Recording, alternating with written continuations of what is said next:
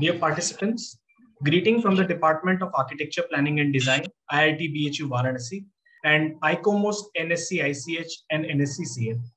Welcome to this distinguished lecture program for graduate students to commemorate the 41st World Heritage Day, the International Day of Monuments and Sites, conducted by the Department of Architecture, Planning and Design, IIT BHU Varanasi, in collaboration with ICOMOS NSC-ICH and NSC-CL.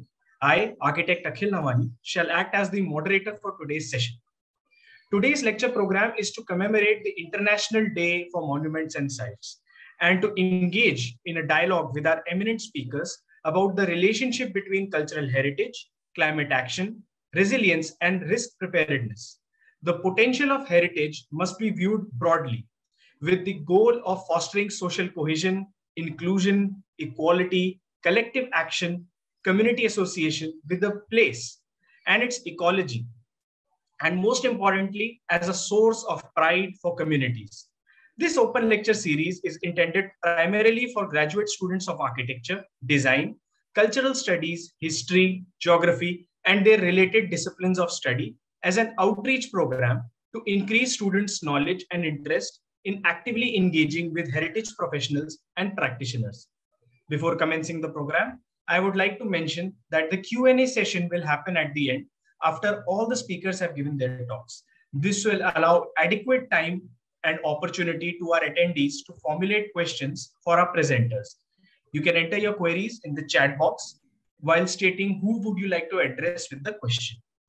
I would like to welcome the Head of Department of Architecture, Planning and Design, Professor Rajesh Kumar sir, to welcome everyone and say a few words about the department. Thank you, Akhil. Thank you, Akhil. Good afternoon to all of you. I would like to extend a warm welcome to all the external speakers who will be sharing their knowledge and experiences with these educated and eager graduate students regarding the challenge of climate change and its association with the preservation of tangible cultural heritage and the Indian Council of Monuments and Sites, India, for collaborating with us through National Scientific Committee on Intangible Cultural Heritage and National Scientific Committee on the Cultural Landscape as our knowledge partner and conduct this wonderful program. Finally, a hearty welcome to all participants who have come from diverse backgrounds and expertise and are here to gather a lot of perspective through the knowledge of such experts. As we all know, IIT BHU Varanasi has a long and illustrious history, having been founded by Pandit Madan Mohan Malviya ji and contributing a pioneer in education for almost a century. The Department of Architecture, Planning and Design was recently established to commemorate the university's centennial anniversaries. Despite being a young the Department of Architecture, Planning and Design has made a name of itself by winning numerous national awards for the students and staff. The collaborations with the ICOMOS India and this expert panel adds another feather to the department's cap of accomplishment. I would like to congratulate the organizing team to conduct the distinguished lecture program for graduate students to commemorate the International Day for the Monuments and the Sites, and hope that all the participants have great experience for their next couple of hours. Thank you very much. Thank you, sir. Without any further ado, I would like to welcome our keynote speaker for this program, Professor Olimpio Niglio. Good evening, ma'am. It's an honor to have you here. And I have the privilege to introduce you to all our participants. Today, Professor Olimpio will talk about the cultural landscapes in Japan, the intangibility as a methodological key for the conservation of the inheritance, SDGs, and climate change. Professor Olimpio Niglio is a professor in architectural restoration at the University of Pavia, Italy, and a permanent visiting professor at Hosei University in Tokyo. She has been a professor in comparative history of architecture at Kyoto University, Graduate School of Human and Environmental Studies at Hokkaido University in Japan, and at Universidad de Bogotá Jorge Tadeo Lozano, Colombia. She studied at the University of Naples, Federico II, where she obtained the PhD, Executive Masters at Business School, Seoul 24O, and post-PhD in Conservation of Architectural Heritage. She is the Director of EDA, SMP de Arquitectura, International Research Center, and founder of the pedagogical program RWYC, which is Reconnecting with Your Culture. I would like to welcome you, ma'am. Thank you so much for gracing us with your presence. I share my presentation. Sure. Thank you very much for this special invitation.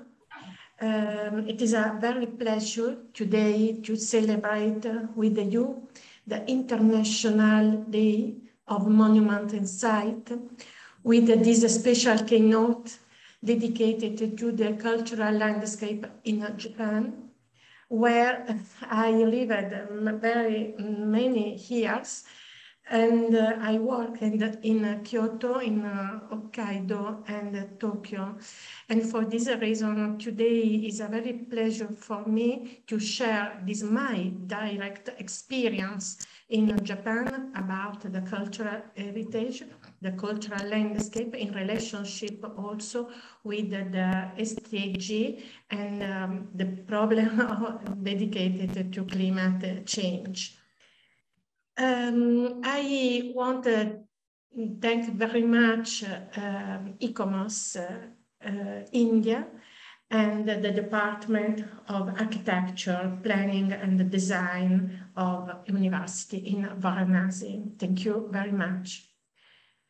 The first contact of Occidental culture with the Oriental culture was promoted in the 17th century by the religious community because during this period we can read in many historical books this important about very interesting news about this first contact, above all with the south of Japan. Today this area is nominated Nagasaki Prefecture or Saga Prefecture. In this area, in many museums in this area, we can see also many important documents that help us to understand very well this relationship between Occidental culture and Oriental culture. And these documents are very important to know as in this period the Occidental people approach for the first time this contest, this special contest about all the cultural landscape in Japan, and above all the relationship between man and nature. During my research, my large period in Japan, I visited many prefecture, many areas where the Japanese office of dedicated of culture are building in these last few years many area dedicated to ancient architecture in Japan. And above all, in the Saga prefecture, in this area, in the south, in Kyushu Island, we can meet interesting area dedicated of a historical park and dedicated to show the ancient architecture, all example interesting to know, to understand the relationship between nature and community. Here we can see many different historical parks, many different areas of this historical park. For example, this is an ancient temple, and also today, for example, in ICE temple, we continue this specific construction, this specific technology to build the ancient temple, the sacred ancient temple, also dedicated to the imperial family. And for this reason, I wanted to share with you this image to understand this value of the historical architecture built in Japan in this last few centuries, in dialogue with the nature and also with the nature materials, because also today the Japanese architecture continue to build in wood and with special natural materials, for example, bamboo or cypress bark, etc., etc.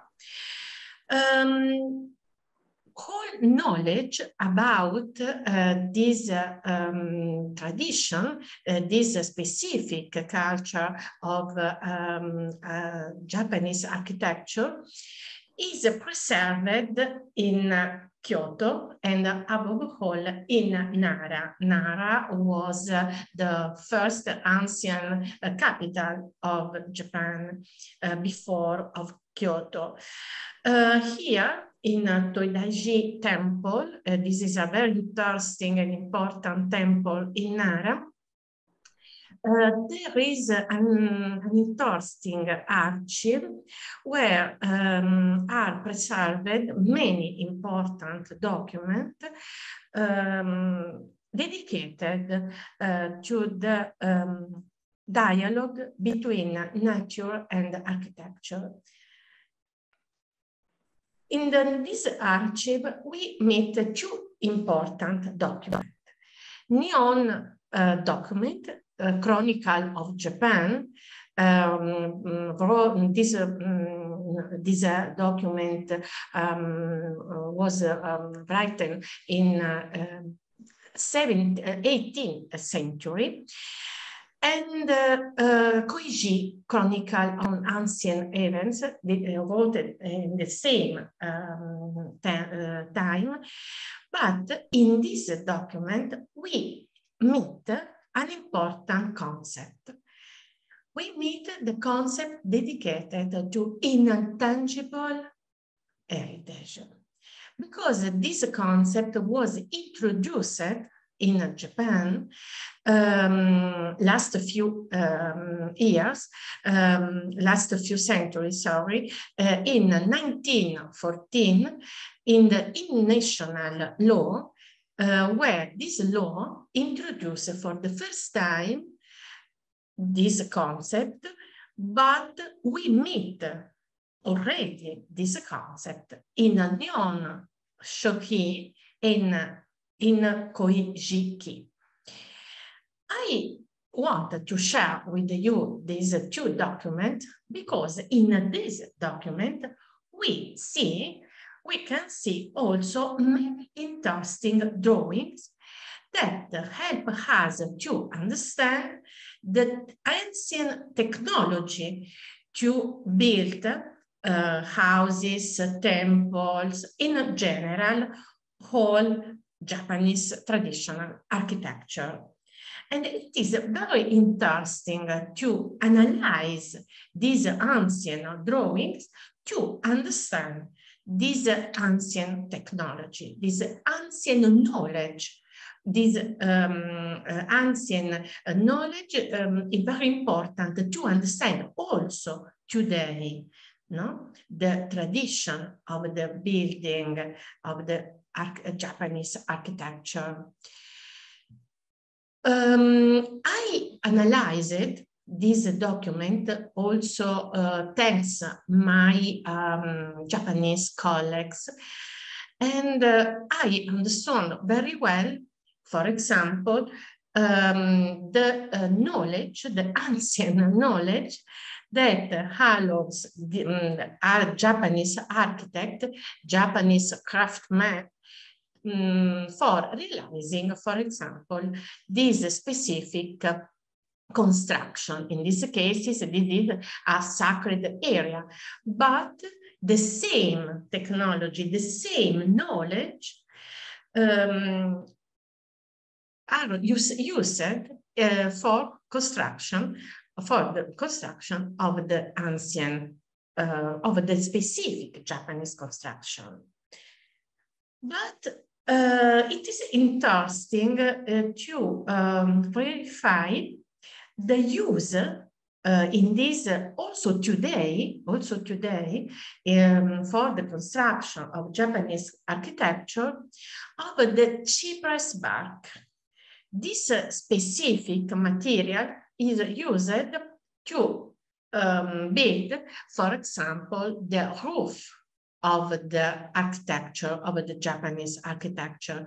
But it is also very interesting to verify in Japan the very many forests, many trees that we meet in different part, in a different territory of Japan, from the north to the south in Japan. Because the cypress bark is very, very important to build, to realize the roof of ancient temple, but also for the restoration of these ancient roofs. For example, I participate in a different restoration site of the ancient temple, above all in Kyoto, where I have the opportunity to see, to verify directly in this restoration site the specific technique to restore this important roof. Here you can see, for example, the cypress bark, and also ancient instrument to work this specific material to restore or to build the roof in natural material. This is very important because this specific technology allows us to understand the relationship between nature and construction, but above all to improve the knowledge, to improve, the knowledge of this ancient technology, this ancient methodology, because also today many families in Japan continue this ancient technology. Many craftsmen continue this specific technology to build, to restore, also to restore this ancient roof in a dialogue with the natural law, no? The natural materials. And because in Japan, do you know very well, also in India, the relationship between man and nature, it is very important. Many area, rural area, but also in many important big cities, for example, also in Tokyo, we we can see interesting ancient houses realized in wood and these specific materials of the cypress bark.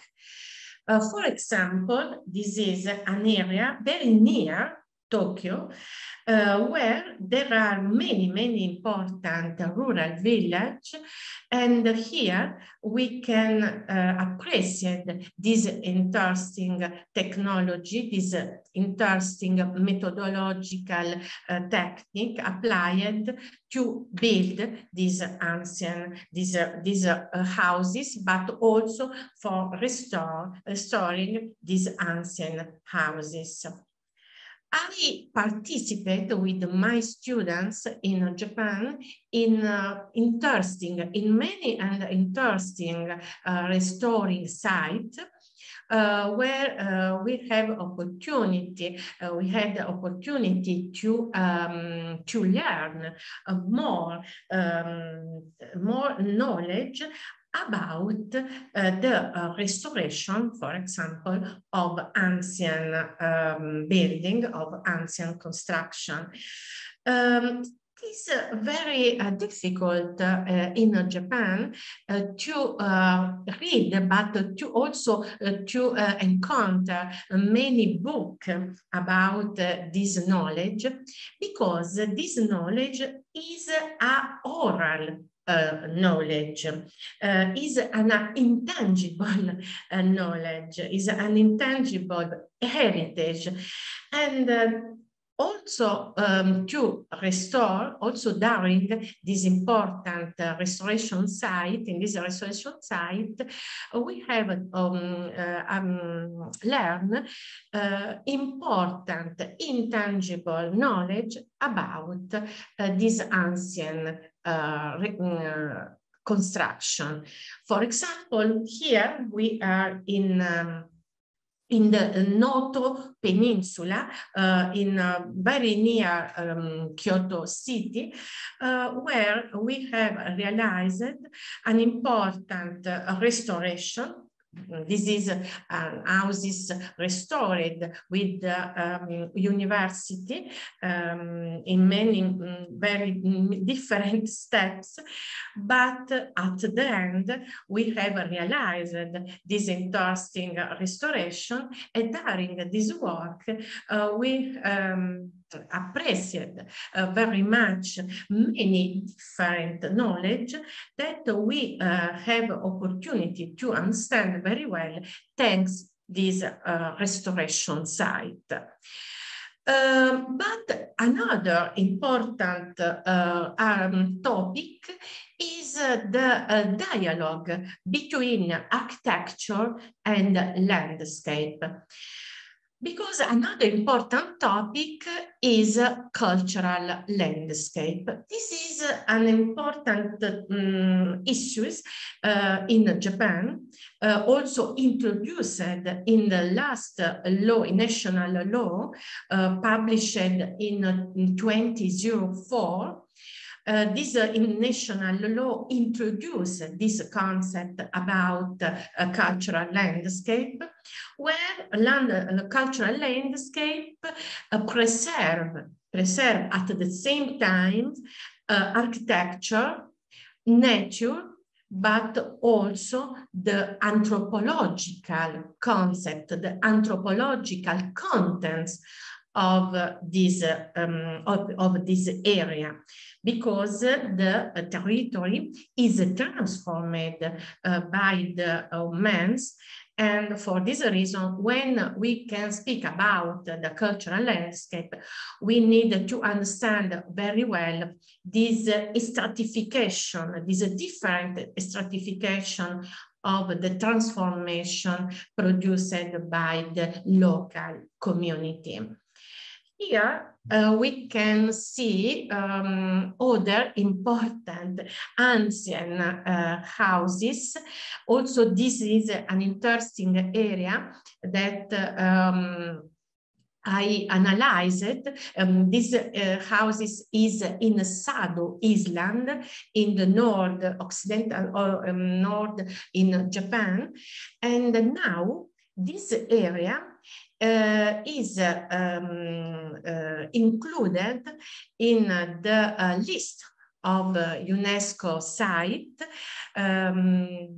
And I worked very much on this area to understand, above all, the specific, the exceptional value of this architecture, and above all, the knowledge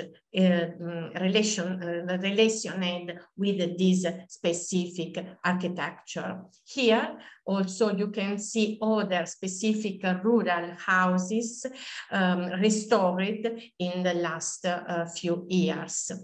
Also here, a drawing realized, for example, by my students, because we have realized many specific studies on this area to understand the ancient knowledge, but above all, the intangible heritage, the intangible knowledge from many craftsmen, or also many specific, many people of the local community that improve today this technology.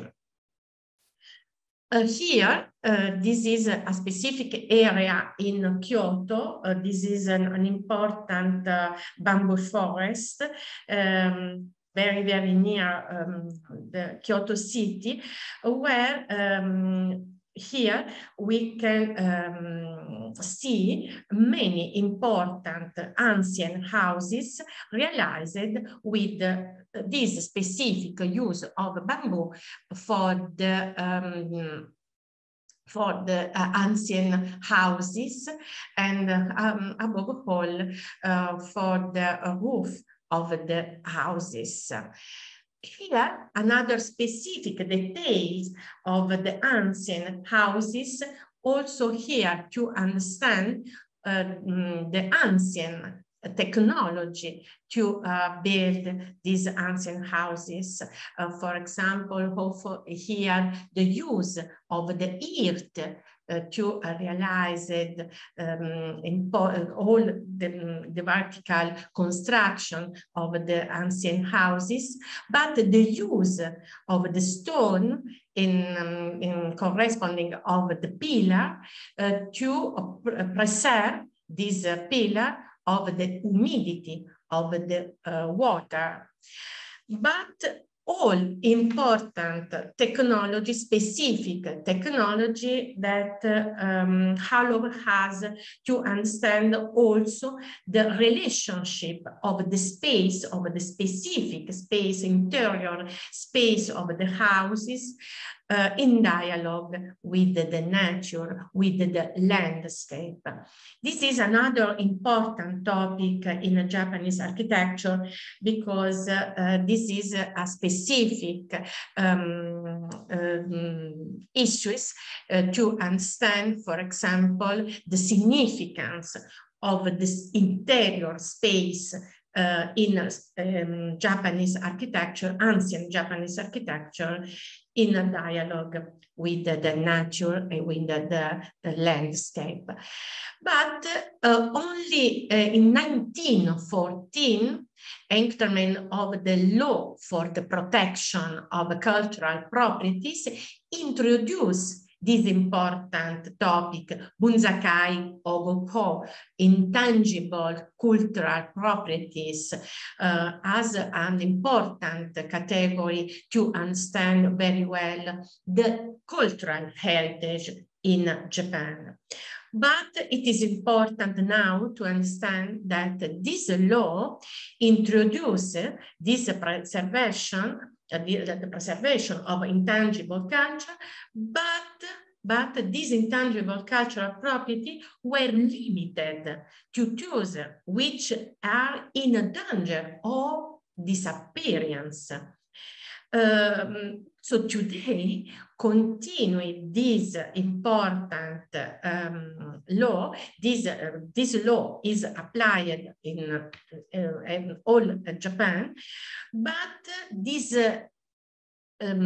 appearance heritage is an important reference to understand the significance of the intangible cultural properties in Japan. Because the concept of the intangible heritage is different, for example, in a relationship with the Occidental culture. In Japan, the intangible heritage is limited of the disappearance heritage. And this is very important because also this concept was introduced in the Mexico Declaration dedicated to the cultural policies in 1922. But you know very well that UNESCO introduced only in 2003 the Convention of the Intangible Heritage. But this declaration allows us to understand very well also the concept about the culture and the importance of the intangible heritage in dialogue with the significance of culture. Each culture represents a unique and irreplaceable set of values, signs the traditions of forms and expression of each people constitute its most successful way of being present in the world.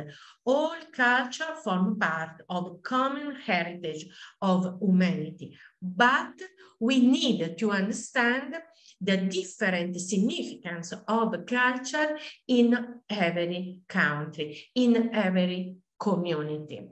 And for this reason, now I want also to share with you other works that we are realizing in Kyoto, for example, on a specific ancient building to understand very well these ancient traditions and has these ancient traditions are applied during the restoration works.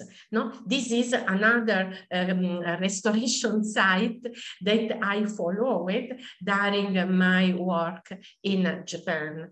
And this is very interesting because this work helped me to understand very well this ancient knowledge, this ancient Japanese knowledge to restore these ancient houses. For example, this is an ancient house restored in Kyoto for a private family. No? This is interior design of these houses after this restoration. Now, I consider this important knowledge an important heritage to understand very well the dialogue between landscape and construction. This is a photo from Kyoto, for example, but also to introduce this last topic about the Agenda 2030, because the Agenda 2030 now helped us to introduce very well the importance of this dialogue between very different needs, different topics, different issues of the local community in a relationship with the specific needs of this community. Now, during this period, I worked very much on two important points of this Agenda 2030. The point of 4 of quality education with the pedagogical program are connecting with your culture, where Professor Rana P.B. Singh is president for Asia of this international program, but also on this specific point, 15 point, life on land, because on this point we are realized in Japan, but also now in Italy, important project with the students. In conclusion, I want also to invite you to read many information about this important project promoted by Tokyo University about the Society 5.0, because this program allows us to understand very well the people-centered approach in this very complicated historical period in our common house, but how is the best way to continue all together now to protect, to preserve our common house in a dialogue with the needs of the local community, but also in a dialogue with the natural laws. Why? Because the first heritage for us is the community. The first heritage for us are the community, as the local communities in the world. I thank you very much for your attention, and I hope this suggestion will be important for you to continue this dialogue together to preserve our common houses. Thank you very much. Thank you so much, ma'am.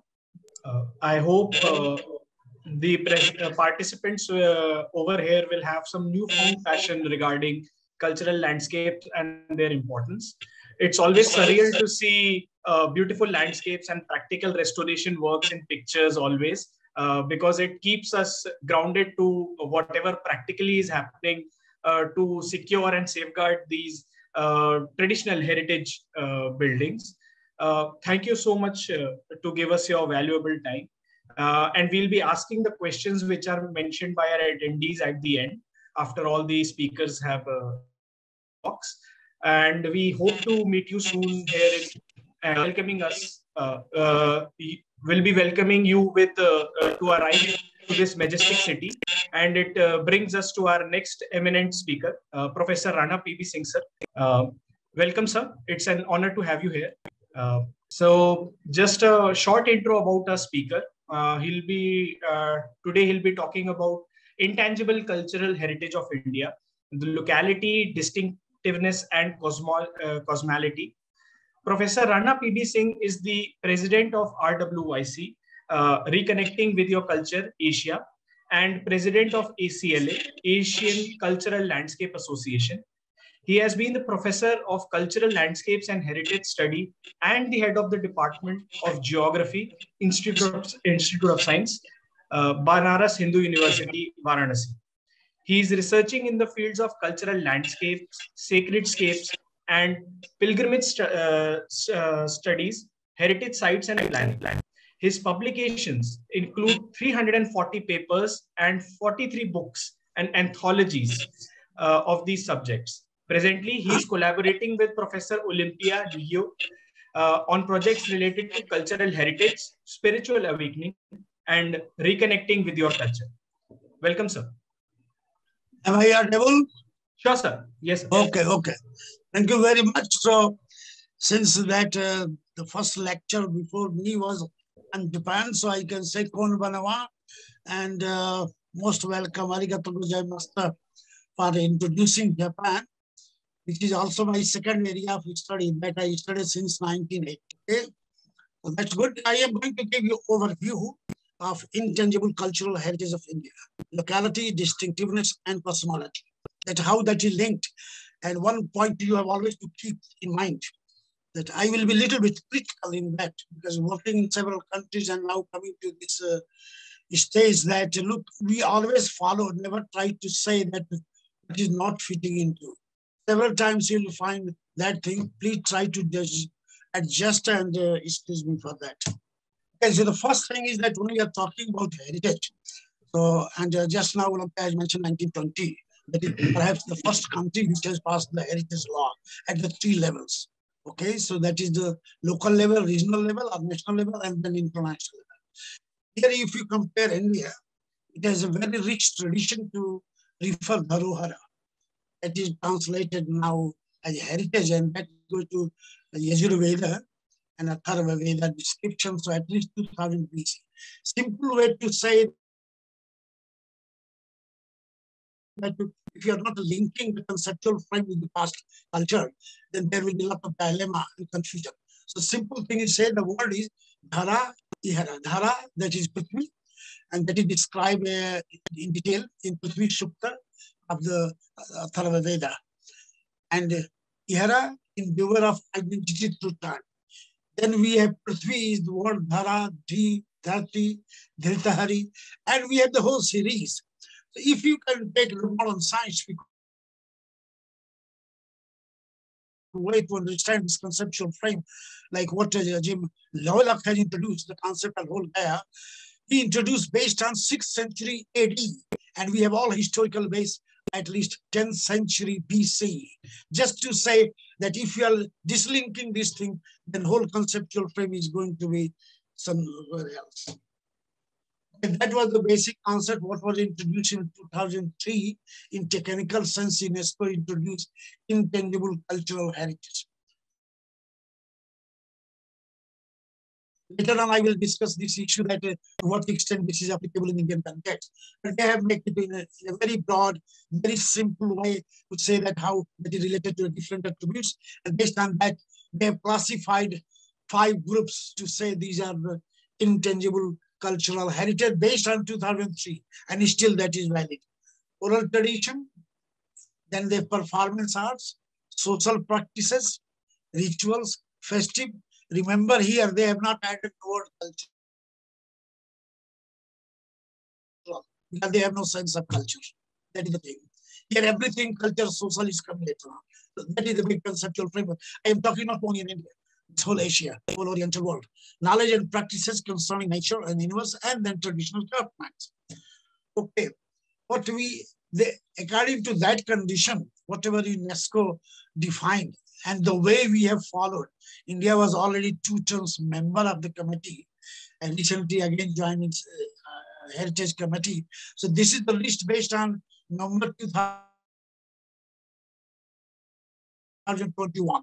So there are 15 such sites described from India under the intangible cultural heritage. What we tried to do, a little bit in detail, tried to do, and never find that this 5 group is fitting into Indian condition. It is something like crude way that anything you are going to put in some scale and say in the Western world, oh, here we are. But thanks God that at least in UNESCO people realize this. We are realizing or not, that is a different issue. But we have already published this report in one of the UNESCO-sponsored serial monograph that at least we have 10 groups. So this way, the 5, whatever UNESCO said, so we have added oral tradition performance like Ram Leela and Leela. So there is divine and human being meet together and theater is going on. Okay, nowhere in the world. It is only in Asian tradition and only in few countries. Then Parikrama, Yatras, pilgrimages, routes, which is very ancient, alive. And we know that there are 3 world famous such routes.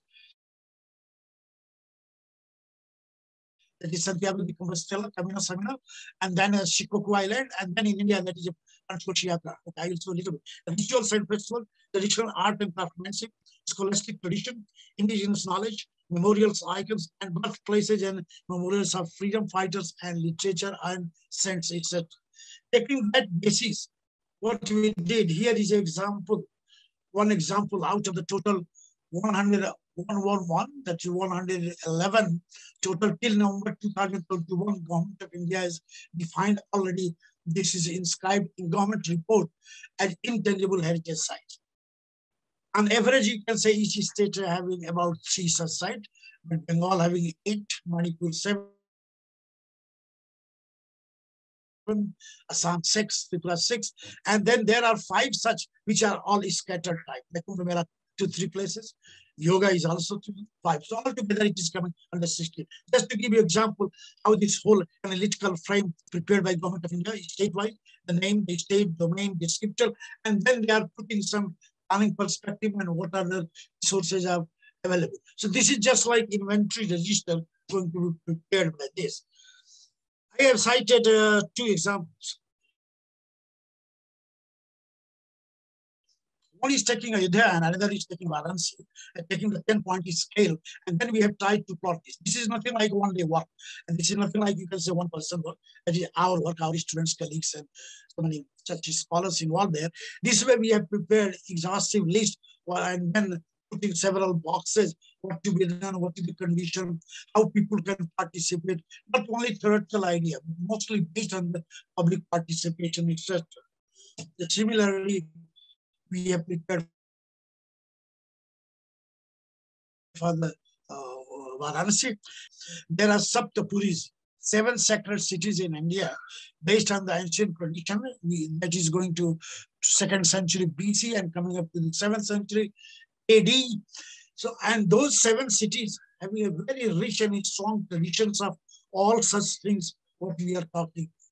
So it is important that those 7 sacred cities to be taken under Prashad or Hidaya or some other program just to document and then try to link with the sustainable goal or you can say new urban agenda, the smart city, whatever it may be. So that should all be part of the development strategy. So this is just to give the whole cataloging system. These are the 7 cities. So make it this whole basic background into the theoretical frame. So we try to understand this whole concept in the frame of what we call ritual landscape or ritual estates in a more broader sense. So we start from mostly religious. We are also to be one we are writing in English, saying religion, then it is always confusing. There is nothing like a religion, at least in the whole southern continent of this whole planet, India, or you can say southeast or even the east. We have studied Japan, it's nothing like that religion, what is defined by church and fixed rules, etc. So whenever we are using the English terminology, we have to put a footnote and little bit clarification of the point how it is going to be taken. So you believe or not, say or not, but religion is always there in that sense. So it is more like you can say what yesterday there was international debate, that is the spiritual understanding of that. So that idea you have to keep in mind, and then the whole catalog box to be prepared through theoretical models. So this is one example of what we are trying to do. Another perspective that when we are talking about the rituals or festivals or performances, they all having 2 very important attributes in 2 sides: sacred time, sacred space, sacred function, sacred functionaries. So 2 are the basis and 2 are in between going on. So that is another perspective we are trying to develop sacred geometrical frame of all this. So this way, you can say left-hand side, that is, you can say 5 patterns. It starts like upper A, it is going upward, ascent, then suddenly downwards, then both mixed together. It is just like gradual ascent and descent, like histogram, and circularity. We have the detailed analysis of all this, that how from person it is going outside and then all mixed together like this. This is just to give you a theoretical construction in which we can put and test and then modify and elaborate to understand what is intangibility in Western terminology. While in our system, that is different. Our system is asta paddhati. No way you can easily translate. Or you can dharma. No way easily you can translate into English. No, not at all. So when we are preparing our report and writing our papers, we always put a footnote that here is a different thing. So many things similarities, but here is distinction also. This is another perspective to see. So once we are going to from on landscape basis. Here is a temporal basis to understand. Taking one example like this. Now, Kumbh Mela already inscribed in 2019 under the intangible list. Okay, and they say this is the biggest gathering and also it is like this. Okay, good. But if you can analyze the original text and go from the third way the text, it is also astronomical happen. This is the example of cultural astronomy received by people, perceived by people, and then maintained by people. They are highlighting only the number. So it is more physical phenomena. It is the concept of the broader, what we say, or something like that. So don't put anything political gain like this. It is just what we call it, the Gangaization of Indian culture. So Ganga is only one, not Ganges, don't confuse. Because in English, we always say Ganges and corrupt the whole thought. There is no word in Sanskrit or Hindi or any language, Ganges. And already this is restricted under the law in 1962. But we, whenever talk in English, we always say Ganges because our mind is controlled by colonial people. Just to please them, but I know English, we say it's Ganges. So sorry to say, because the moment you say Ganga and then analyze the whole textual tradition, then if I bear Ganga, the 5 rivers, other 4 rivers are also called Ganga. And this way, a typical structure you can see developed. And that is called Kumbh Mela, the biggest human gathering for rituals, performances, dialogue, discourses, without any contradiction and conflict. That is the history, at least recorded history, since we have 6th century BC, already documented. So this is to say that whenever we are going to say this is only intangible, but it has very strong tradition of universal messages like that. Example, you see that this 2019 rush, 115 million people gathered there. This is the BBC report, and then the Department of Statistics, whatever they say, like this. Just to give the intensity and level of this, how you can put only intangible? That is the question. Because whatever other intangible sites they are describing, very small scale. This is the huge scale, and this is the only scale of this size all over the world. So just to give a reference of this one, 45 square kilometer of area, 8 kilometer long Ganga Yamuna Saraswati river confluence, 22 sectors, and full city level every arrangement like this. 20,000 sanitation workers, 20 pontoon bridge, 22 hospital, like this. This is the word. These are all the things published like this. So just to give the idea that context we have not to miss.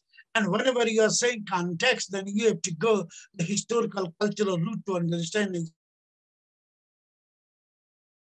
explain these things. This is another perspective. So I am showing you just only nothing like systematic thing, but just such extreme examples. This is the Ramnagar Ramlila. This is also inscribed already intangible heritage under UNESCO. But no Indian has written in detail from the architecture and planning perspective. Thanks to Sessional from New York State University, he has written 5 books on this.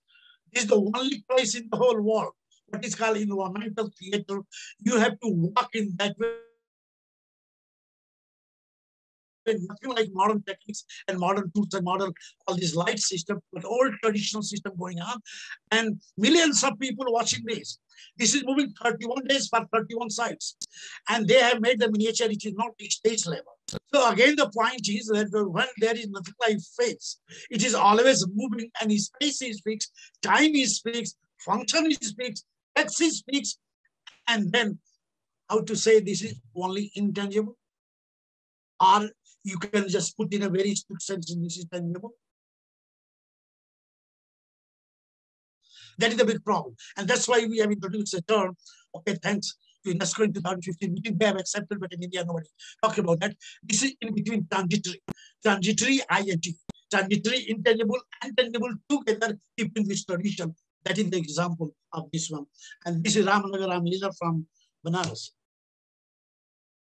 Here is another just started this year. That is called, based on the Ramayana tradition, how Rama is, Lord Rama born in Ayodhya and then marched to Sri Lanka.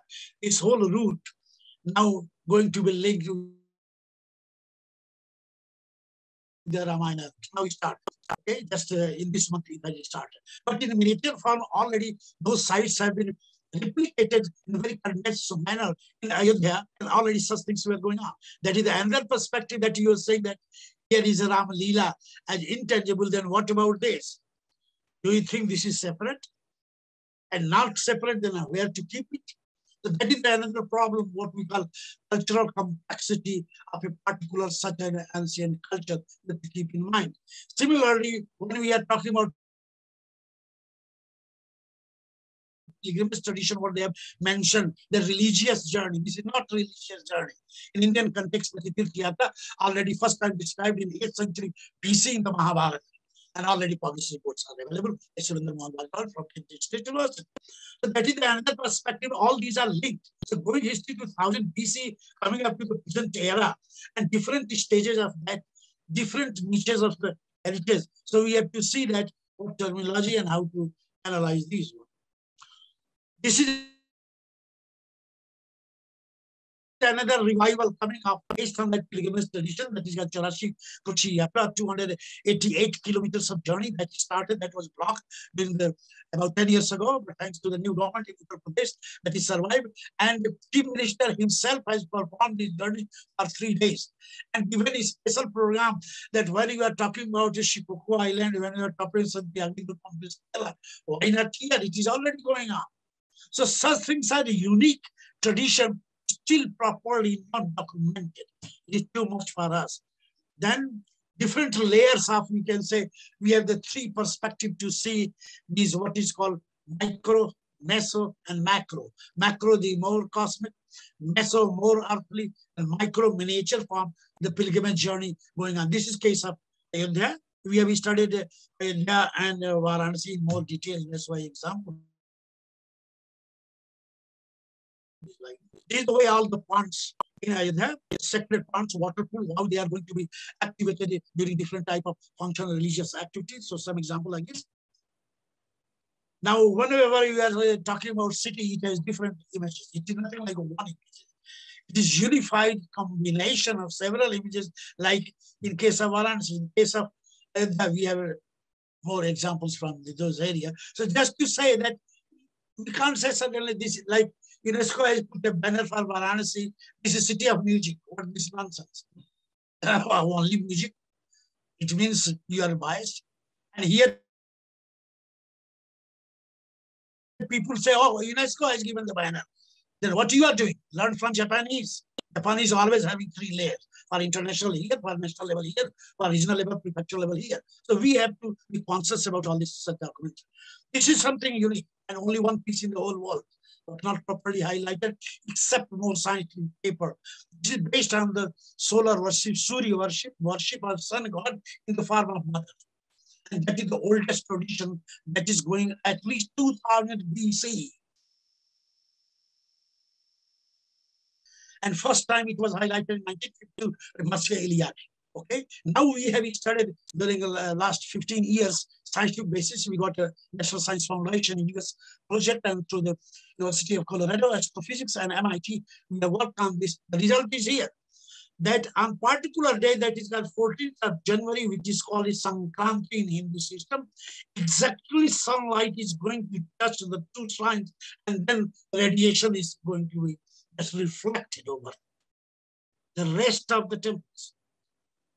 This is a part of the ritual tradition, pilgrimage, ritual, worship, etc. But they are doing only for the religious gain or spiritual gain. When we have studied in that way, then you find there is a very scientific religious basis to explain this. So this is another example that we have to put tangible, intangible, in between, or more than that, or combination of all. This is another third one I have cited, Santiago de Compostela terminal, and then Shikoku Island, and here is the Panchkoshi. Why I am citing this? There are 20 such Panchkoshi journeys in all over India, but all corrupted, all distorted, all mixed up. This is the only, whatever we studied in the last 20 years, we find this is intact, maintained as such, at least since 9th century AD, but nowhere highlighted. Okay, because we have never given proposal.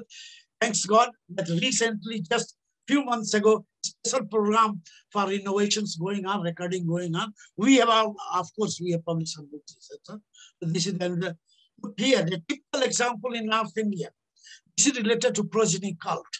And it's still the scientific study have been not made that why on 2 days in the whole year, when the sunlight directly hitting and special radiation passing on, the virgin newly married couple, they go there, they take a vow, do the rituals, and the result came 60% of pregnancy. But still we are waiting that we can get the special permission to study from the medical science and the astrophysical science how this tradition has developed. This is also not mentioned. That this is tangible or intangible, nowhere it mentioned. Except that some scientists already put, like Subhash Kap, put this under the UNESCO Cultural Astronomy group. But in Indian context, nowhere it is written like that. So these are the other contradictory things that many important such things international level not such. This is another peculiar situation. This is nothing like design. It's a highly sophisticated GPS program, which were first time used with the help of Harvard University, Colorado, and the work has been done here. Look, exactly this triangular situation. The red one, that is the mother goddess tree, and blue one, that is the Shiva. Mixed together, that is the way hexagram is developing, the yantra in the whole landscape of 9-kilometer journey. And that has been dated based on the inscription and geological testing that history goes to 8th, 9th century AD. Who has made this? We don't know. And millions of people throughout the year going on. Every day, 100, 200 people, morning, evening, they are doing pilgrimage journey. So that is another typical example that we should keep in mind.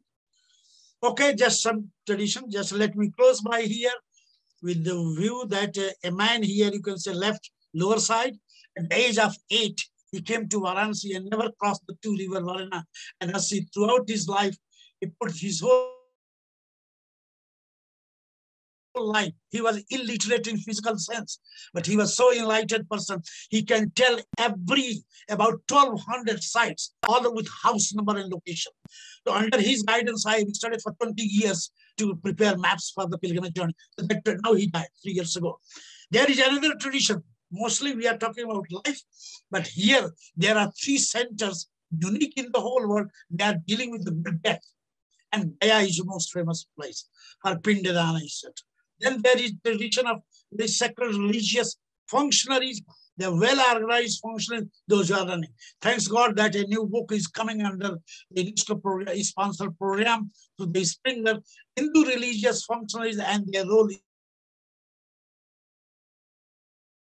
sustainable development. And I contributed into system. So here is that how they have organized this and whole system is run. So you can say they are NGO under your terminology, or you can say community organization, whatever term you can use in English. But it is difficult to explain the real sense going on. So that is another perspective that one can keep in mind.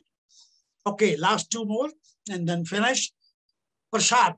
This is sacred food offered to God. And when God has eaten, then return back to you, and you feel that now you have blessed by the God, Spirit, for the good and well-being, etc. That is unique in India. Still, we have not highlighted. You only go for a structural thing or something big show, but we are not going to something like very specific thing. Here again, we have studied this one, that how the sacred food is part of this whole universal value. These are the 6 examples of the different parts of India, like Chappan Bhogs, 56 varieties of things, all cooked in a mud pot, all in the wooden things, nothing like any modernity. And that is a whole story, nothing that is Jagannath Puri. Okay, so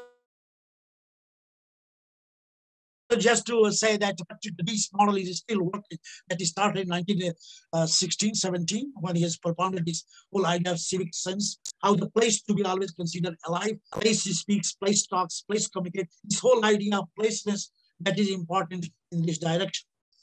And that global understanding of what is Jena Declaration, we are part of that, and our good friend, Berlin, who is a UNESCO chair on global understanding. So we are putting this whole concept in our Indian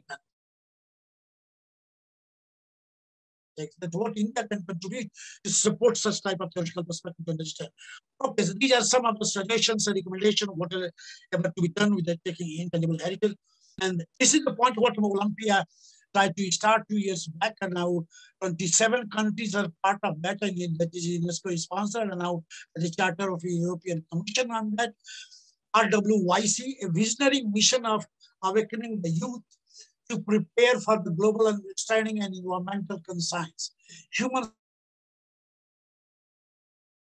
services and preserving our cultural heritage in the cosmic frame of nature, culture, interfaces through the quality and deeply rooted education. That is the whole point, whatever I have discussed, and dialogues, and march reappraising interconnectedness between locality and universality. Then only we can understand holiness to wholeness. Okay? So now the last thing to say, think cosmically, see globally, behave regionally, act locally, but insightfully. Left-hand side, those who are knowing this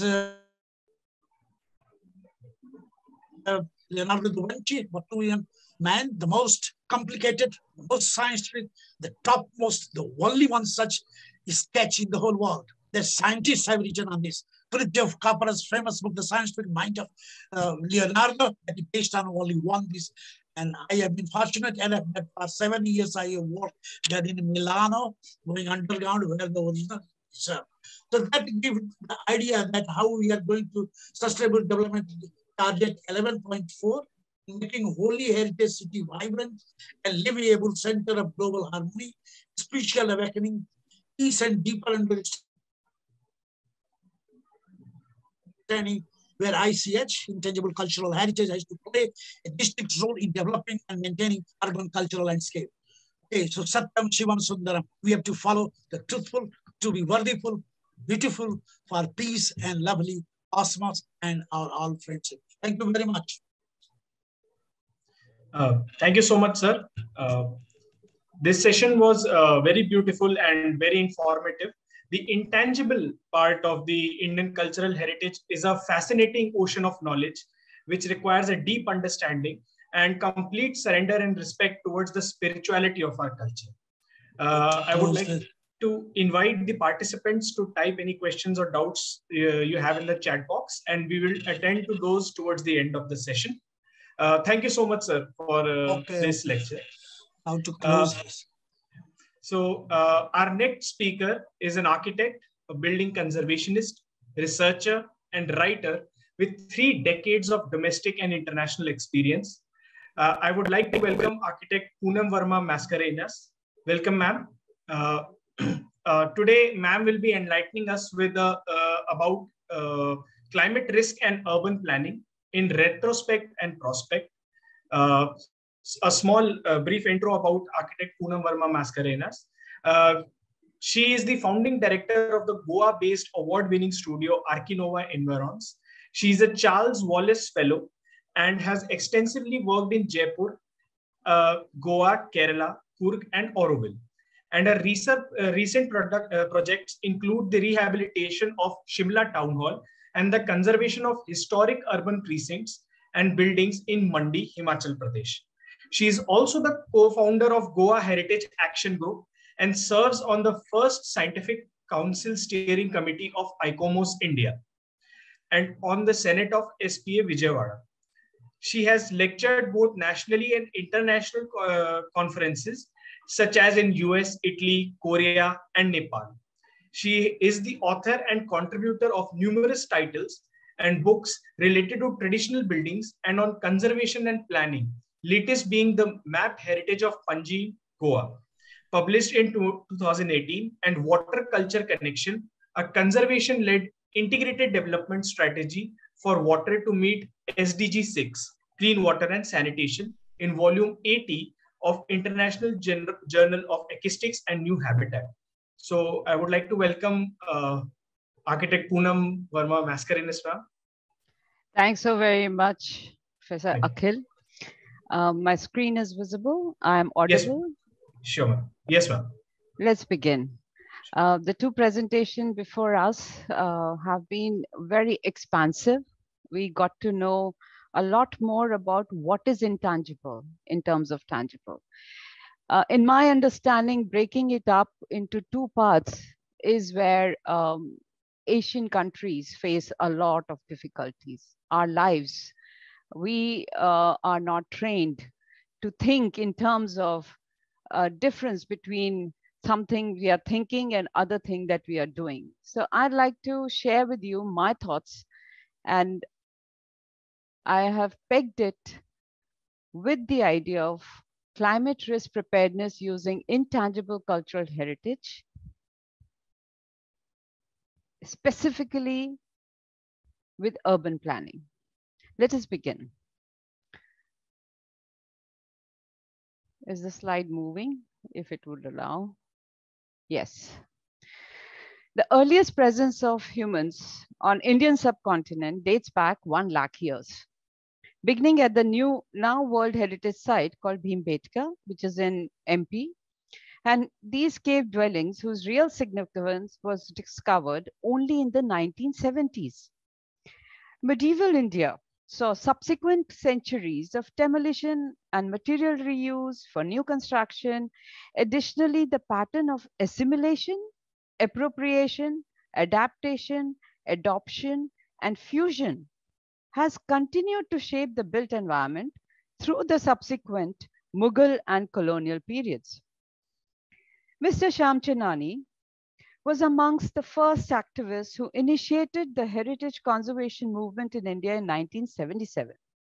He had been an active in getting the Mahabaleshwar Panchgani belt declared an eco-sensitive zone. Shamchandani, who passed in 2010, was one of the India's most fearless, principled, and effective fighters for public good. He was at the heart of Bombay Environmental Action Group, to which Bombay, now Mumbai, owes almost all of its remarkable heritage protection, both natural and built. Being a lawyer perhaps gave him the insight that legislation is the key to long-term protection, and the very first heritage regulations for Greater Bombay came into force on 1st June 1995. Sham realized that the action group's success in Mumbai could be emulated elsewhere in India, and this led to legislative initiatives in Pune, Mahabaleshwar, Goa, Hyderabad, Ahmedabad, and elsewhere. INTAC was set in 1984. It had its unprotected heritage charter in 2005, and its latest state of built heritage, where I have contributed a chapter, is published in 2021. Worth looking at. Now come to Goa. It's a very special and is rich architecturally from its past. Nestled between Arabian Sea and on the west and the Western Ghats in the east, Goa is endowed with nature's beauty, with 160 kilometers of coastline, 7 major rivers, 3 of which are navigable, several islands, backwaters, and one of the best natural harbors in the whole of Southeast Asia. The beaches and the sea, along with European-looking brightly colored buildings, churches, and huge temple complexes, has made it popular tourist destination. While history of Goa dates back to the late Upper Paleolithic period, while we also have Mesolithic engravings found on the river Kushavati said to be 10,000 years old and is now on UNESCO tentative World Heritage List, as we got to know last week. The recent documented history of Goa can be dated to the 10th century, when Goa was ruled by the kings of Kadamba dynasty. Goa was consequently under Vijayanagara kingdom, Islamic rulers from Deccan, Portuguese rulers from overseas. Since its liberation from Portuguese in 1961, it has been widely promoted as a tourist destination for both foreign and domestic tourists. Let's also look at the legislative context. So we have Urban Development Department, which creates development plans for 20 years, Town and Country Planning Department, long-term regional plans, Town and Country Planning Act, which is 1974, land use legislation, responsibility of each state, and declaration of heritage conservation areas. And then we have municipality. In terms of legislative context, we have so many acts: Forest Conservation Act, Environmental, Coastal Regulation, Environmental Protection, and then Archaeology Survey of India, AMSAR Act, amended in 2010, as well as State Department of Archaeology has its Goa Daman Diu Ancient Monuments, Archaeological Sites and Remains Act 1978, Rules of 1980. With that context, let's also look at the very important constitutional fundamental duties. It shall be duty of every Indian citizen to protect and improve the natural environment, including forests, lakes, rivers, and wildlife, and to have compassion for living creatures. Amongst other key, they came the Constitutional 73rd Amendment Act, passed in 1992, that came into force in 1993, and it was meant to provide constitutional sanction to establish democracy at the grassroots levels, as it is the state level or national level. Among other key objectives, one is to promote bottom-up planning, for which the district planning committee in every district has been accorded a constitutional status, with clear mandate of inclusive, integrated, and participatory planning for both managing resources and spatial development. The 74th Amendment made similar provision related to urban local governance or the Nagar Palika. The interrelationship of these various sectors that together impact our living environment fueled my interest in the regional plan for Goa. The regional plan RP 2011 was delayed and got notified only in August 2006. It was in an architect's office that the decoding of the land use as stipulated in the document began. It was an exercise in color coding the mapping and the land use, settlement, orchard, commercial 1, commercial 2, etc. The resultant map, when overlaid on Google Earth map, was a shock to say the least. The marshes, forests, notified and private, mangroves, khazans, and even the coastal lands, which would be governed by CRZ, had been given settlement status in large chunks. With no substantial demographic shift in the state, one had to wonder at the logic of such a major alteration.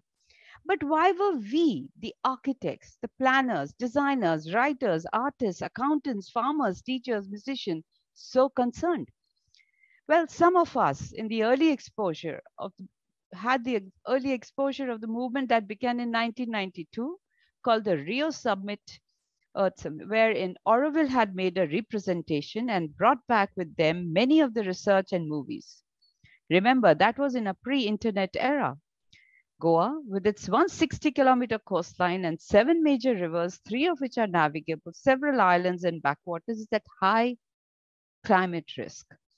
With projected 1 meter sea level rise, an intangible idea rooted in climate modeling pertaining to melting glaciers, when projected onto Goa's map, becomes a very scary tangible reality.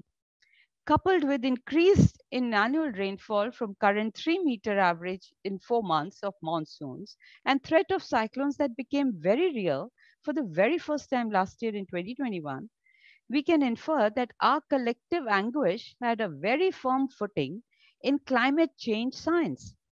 And thus in 2006, numerous public meetings were held and information on the implication of the proposed RP 2011 was shared widely and culminated in massive rally in 2006 December. The opposition by the people of Goa, led by Goa Bachao Abhiyan, forced the government of Goa to revoke the notified regional plan 2011 in 2007. A task force was set up and the draft RP 2021 was notified in 2008 and it has many new headings now. Eco-sensitive zones 1 and 2 being of great interest, for it not only mentions the nature as heritage, but also views built heritage as an important resource.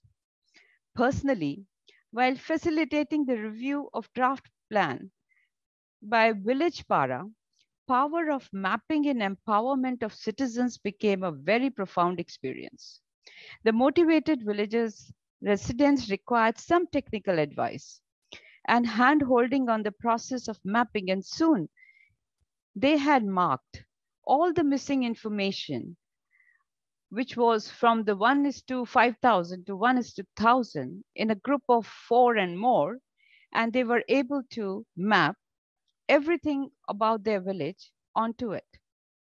Then came the projected land use changes were marked and aspirations discussed and consensus were reached on various aspects. FAR, widths of roads, commercial areas, institutional areas, protected areas, no development areas, so on and so forth. And guess what? Look at the legend. In terms of heritage to be revered and protected, along with many buildings and ponds, there is a whole list of banyan trees, waterways, nesting areas, nature trails, animal paths, canals, which I'm sure many of us professionals would have missed. This, to the citizens of Para, became an exercise that facilitated the ownership of the development. The key word is the ownership. In this scenario, it translates into a collective responsibility. The peer pressure ensured the shift from my plot to the well-being of my village. And this is the key to our collective future. Resilience against climate risks will need a collaborative effort. In present era, the public participation in planning process is one of the major cornerstones, as it is the behavior of the humans that must change from exploitative living to caring and nurturing. An understanding of planning as a tool for regulating change, managing resources, and shaping of collective future is at the heart of urban planning. So why are we discussing village development plan? Well, here is another story, and this is the map of another village of Goa, which is Seoul, Goa. In reality, this is what it looks like as a Google. And historically, it has three boundaries: Adil Shah city boundary, Portuguese era boundary, outer fort wall from Kadamba period. Not only that, it is home to 7 of the World Heritage Site monuments, while it contains 14 other centrally protected heritage sites. If we put all those onto the village map, this is what the footprints look like. Along with that, our research, our field survey revealed, okay, there are 7 more, state protected, another 9 monuments, unprotected heritage, 17 of them, with 13 becomes 30 monuments, 30 places, which are not even mentioned anywhere other than, and then there are these non-existing structures, which are actually archaeological sites based on our literary survey, gave us information, and referencing this historic map of 1778, when we put all this information, this is what it looks like. These many places, you have ASI protected monuments, state protected monuments, unprotected monuments, archaeological sites, etc. And so we decided to bring this in public domain. People should know what the place is meant to be, while the village plan did not give them any of this information. And we also prepared the village plan. We revised it, gave it the boundary as per Ramsar, gave the boundary of protected as well as the 200-meter line and 100-meter line, and protecting, and most of it. And what? Guess what? Also the river lines, also their buffer zones. You see the difference? When you put all the information, which is very important, based on natural features of the sites, of the place, of the village, very critical, map changes. And yet it is pending notification. Now, what did it lead to? In 2020, a site right within the protected area and a protected site was given a permission to build a house of a political honcho. And this is where everything starts, where the criticality of having good village plans and urban plans and the planning to be accurate becomes so vital. It again led to public outcry. Back onto the streets, massive rallies. Once again, citizens are at the front of it, culminating in cancellation of permissions, but the demolition order, the ultimate demand of the citizen, is still awaited. If the village plan, as notified by TCP, had all the information on it, such gross illegality, corrupt practices could never have happened. Fundamentally, we founded Goa Heritage Action Group in 2000 to counter this culture of appropriation and to pursue the government of Goa to bring into fold of protection unprotected, built and natural heritage. And before I go further, it is not just about the illegal of this particular site. The implication of this house at that plot at that so close to the river is that this is the lowest lying area of the village. This is where the 3-meter water drains, and this is what the land is as a cushion, as a absorber of all the excess water. And that is the reason why all of the monuments of from 500 years, 510 and before, are lasting because their foundations are safe. The water drains away from their foundations. So this kind of concretization can lead to massive threats to all existing, not only the heritage, but people who are living in this village, to their livelihoods, to their agricultural practices. So moving on, mapping is an important aspect of planning. It's a tool to comprehend a spatial reality of a city. While listing is qualitative, mapping is quantitative. Thus, in 2015, when I decided to take stock of the heritage of Panjim, again after a decade, this time we also mapped all of it. From 2005 to 2017, Panjim lost 124 heritage buildings. But more importantly, it has 907 as survivors, and as many amongst them are now refurbished, earning a living through adaptive reuse, and all this without legal protection. Primarily, it is the result of awareness drive that made the residents, owners, and visitors see the value and appreciate the resilient ensemble. And the latest outline development plan of Panjim has much enhanced conservation zone and accrued benefit of our published research in public domain. Well, same is not the case with most of our cities with historical. Further, I would argue that sensible ownership of our built environment appears to be completely missing, as is evident from the ongoing superimposition of 21st century building techniques and building materials. We seem to be compelled to build at the fastest pace and with least creative inputs for maximum gain in non-recyclable materials filled with chemicals, and in leading to massive demolitions of traditionally built buildings, which not only are carbon neutral, but are repository of resolved technical solutions from an era of low energy living, as many are from the non-electricity living designed for the climatic context in renewable materials, which is exactly what our planet currently demands from us: low energy consumption. Today, we are flooded with information and access to COP, IPCC, proceedings, and many more such acronyms. But our decision-making process, another intangible, remains uninformed, callous, and in denial of a tragedy that is now imminent. About 1 lakh is the estimated number of unprotected heritage buildings mentioned in the latest Niti Aayog report. Reality of existing traditionally built building must be many-folds. As we all know, not all traditional buildings are deemed heritage, but in this era of climate risks, each is a valuable opportunity as they are carbon neutral. If each could be repaired, retrofitted, conserved by arresting decay and adding design adapted to new use, we can really reduce new carbon on our footprint. Up to 60% of carbon emissions are accorded to built environment. And with us being the second largest population in the world, our carbon emissions are now third largest in the world. Traditional system of land management.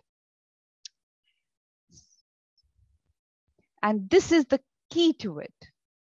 Conservation as climate pathway. Embodied energy of existing building can be put to good use if each could be repaired, retrofit, conserved by arresting decay and adapted to new use. Let's look at the natural system. Traditional system of land management, such as Khazan, by the way, that is unique to Goa in the world, offers us an insight into designing with nature. This system, which evolved at least 3,000 years back, yes, 3,000 years back, is the epitome of human ingenuity and key to sustenance of the people called Goa. A circular economy generative system ensured creation of tenable land, food and livelihood, while safeguarding the population against vagaries of nature, has been in decline by design since the liberation of Goa in 1961. Killing of mangrove forests, inundation of Khazan fields, and filling of low-lying lands, all to build second homes or third homes for the super rich, is the personification of egocentric, self-centered Indian that seems to have pervaded all sections of society in the last 2 decades post-economic reforms. This intangible, too, must change if we are to have a hope for the coming generations. To conclude, I believe planning with nature and designing with the climatic context with indigenous materials are two most valuable intangible study of the built character, right? And we should accept the need for upgradation of infrastructure, but it has to be done creatively and sensitively. Development that is ecologically appropriate. I think this is so important, and learning from the past is what we have been saying. The characteristic feature of traditional settlements, any you can see in all of India, was their ecological equilibrium, often not recognized and thus easily destroyed by contemporary insensitive interventions. And the development that reduces dependence on material, skills, and technology external to the area distinctiveness, what Ranaji was talking about, the sense of place, what Professor Olimpio was talking about, the cultural landscapes. There is a need for reviving the traditional building methods with locally available materials. Why? To reduce carbon travel and save the planet. Every small little bit counts. And the coordinated implementation is the most important, where time for working in silos is over. The government needs to revamp its administrative structure, and we need to demand it. And its administrative and creatively harness the potential of all its employees. And you know what I'm talking about. Somebody comes and paves the road, next person cuts the road and lays the cable. Every day, everywhere, every single place, we see it for years together. It's a waste of carbon. And the curtail all duplication and bridge the gaps. Every small little bit counts. And same is desirable for our institutions of learning. You are a new department, think about it. How can you bridge the gap? How can you change and approach it in this climate change era? Climate risk preparedness, using intangible cultural heritages, knowledge, resources, demands of us that the relationship between caretaking, commodification is explicitly balanced. Land, rivers, fields, forests, and all traditionally built buildings are valuable resources, not commodities, not a waste product to be thrown away. Citizens in democracy are not subjects to be ruled, but co-participants in shaping the future of the country. And we professionals are citizens first. And we really need to have to take more ownership. Thank you. Thank you so much, ma'am. So it's always a refreshing perspective to see the development and challenges of such a culturally rich place, and how the aspect of climate change is inconspicuously ignored, and that can hamper our opportunities in the long run. I would like to thank you again for this informative session, especially the impact of changing of people's notion from plot to village was something very interesting, and it gives us hope that if tried, then maybe people can also look at a collective good, which helps the overall society. So again, I would like to invite participants, if they have any questions, they can write it on the chat box, and we'll attend to those at the end of the session. Thank you so much, ma'am. Thank you. Our next speaker is a leader who has been instrumental in bringing another feather to the cap of the Indian historical conservation by enlisting the Kakatiya Rudreshwara, or also known as Ramappa Temple in Telangana, India, as a recognized UNESCO World Heritage Site. Please welcome Professor GSV Suryanarayan Murthy, sir. Sir.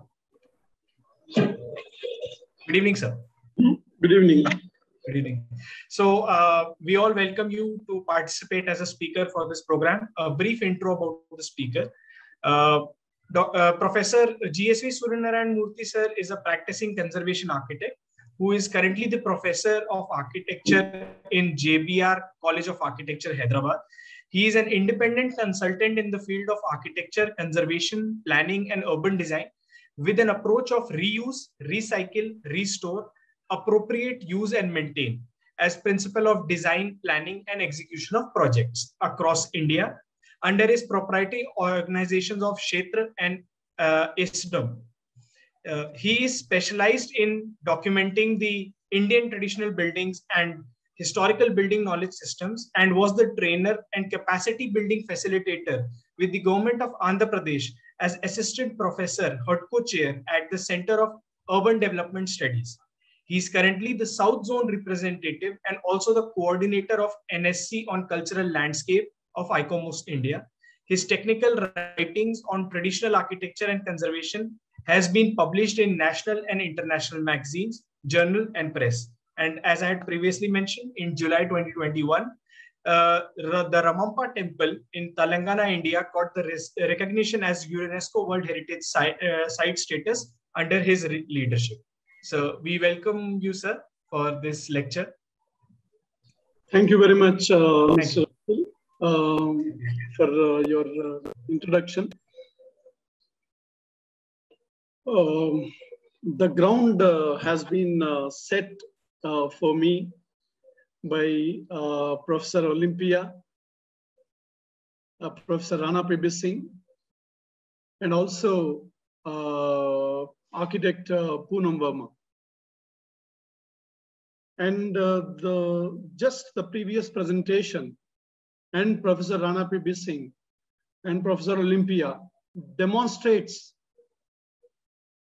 the diversity of Asian heritage, Asian cultural heritage, and also in particular India's diversity, as we have seen the definition of intangible and heritage itself by Professor Rana P.B. Singh, connecting to various notions and ideas and the realities of perceptions about place and place making, including the concept of spirit and spiritual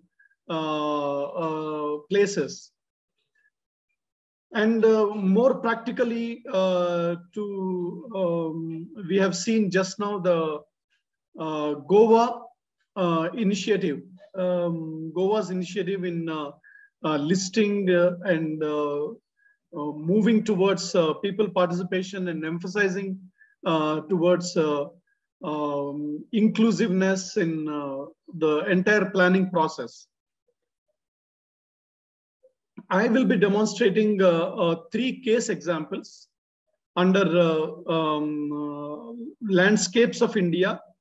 When we talk about cultural landscape, there is certainly a lot of diversity in perception and understanding required when it comes to spiritual places, and when it comes to the places of urban setup and historical places.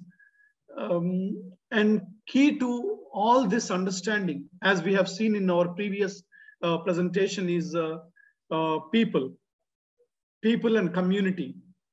And Professor Olimpio also has highlighted that community is the first point to be referred as heritage.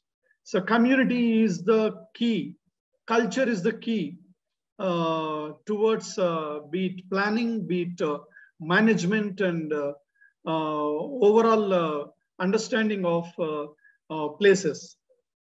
I will be demonstrating those historic towns, 3 historic towns in India, where I had opportunity to work professionally in these places along with my colleague Abdul Bari, and we had made this presentation earlier under the similar theme of the role of intangible cultural heritage. Mainly when we are talking about historical landscapes, heritage, tangible heritage. So what is the role of intangible cultural heritage?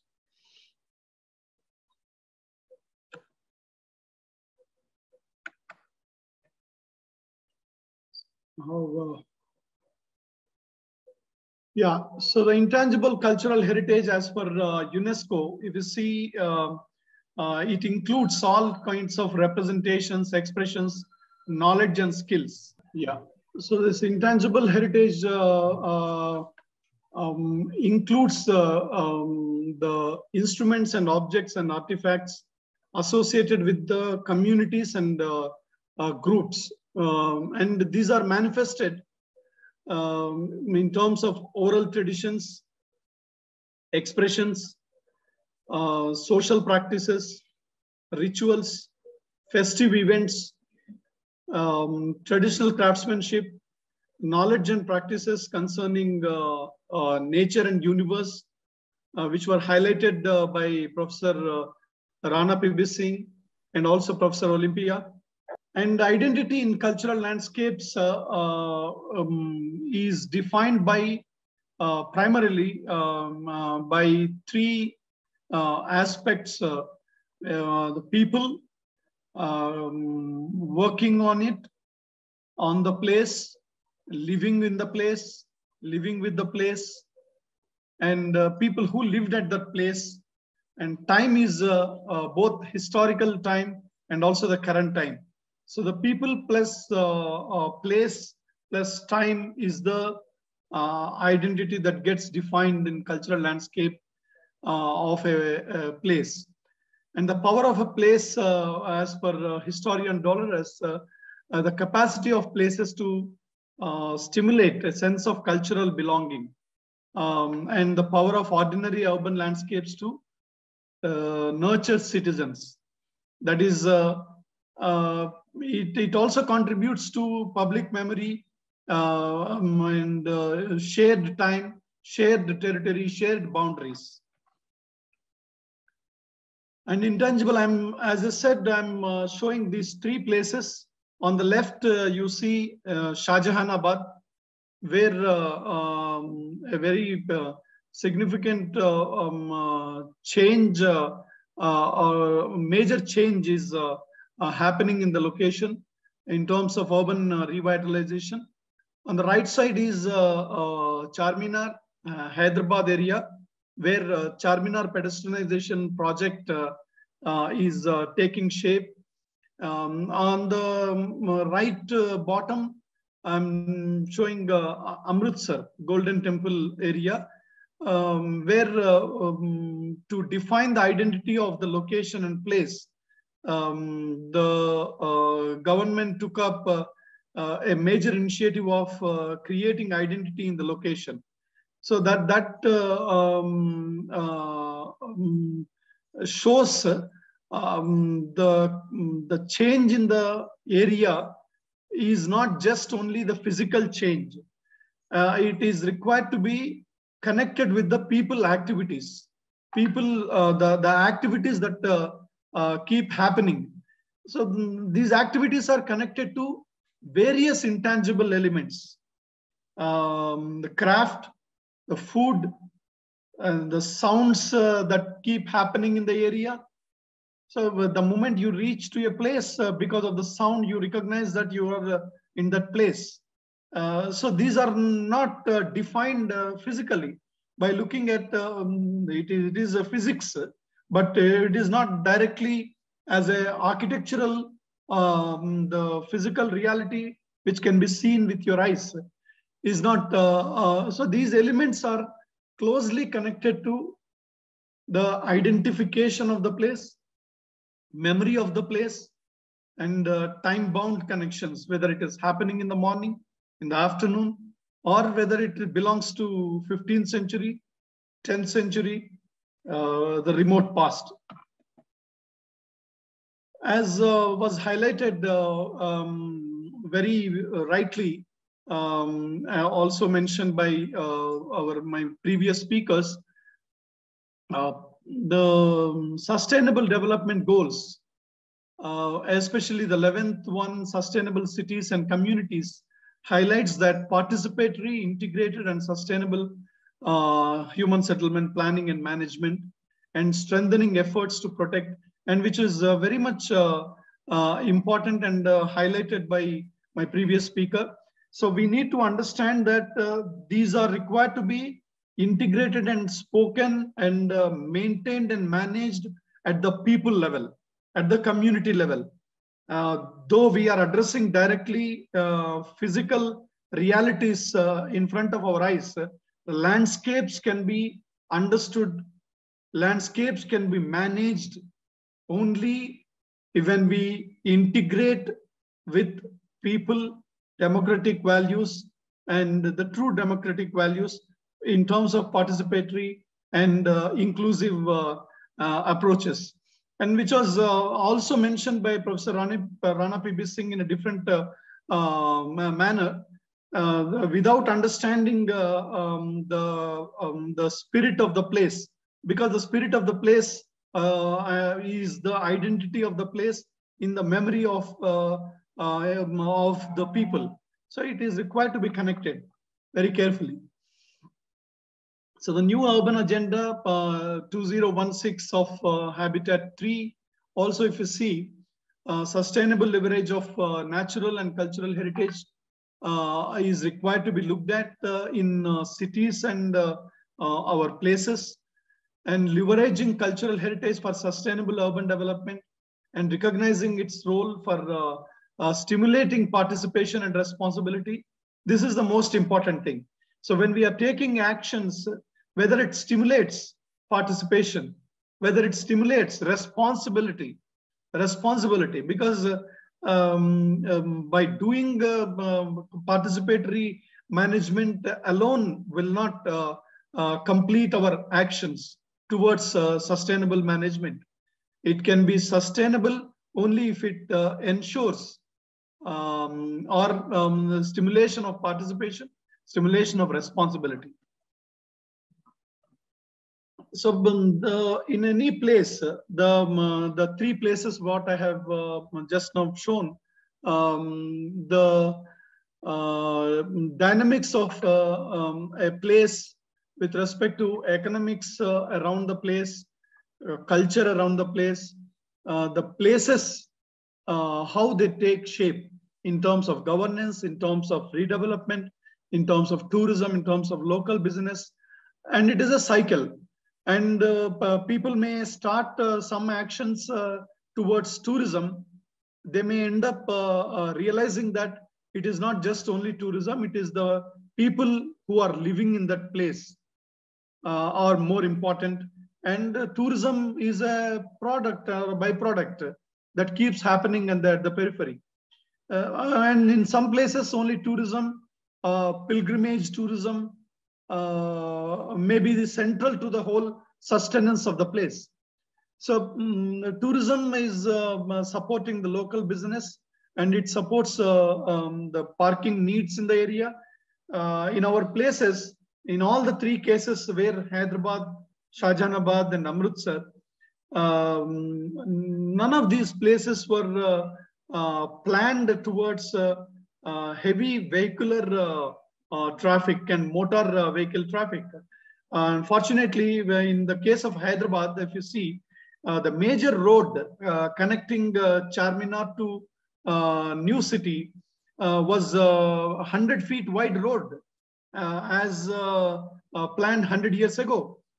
When there was no motor vehicle, the motor vehicle was just entering after 20 years after the planning of that particular road.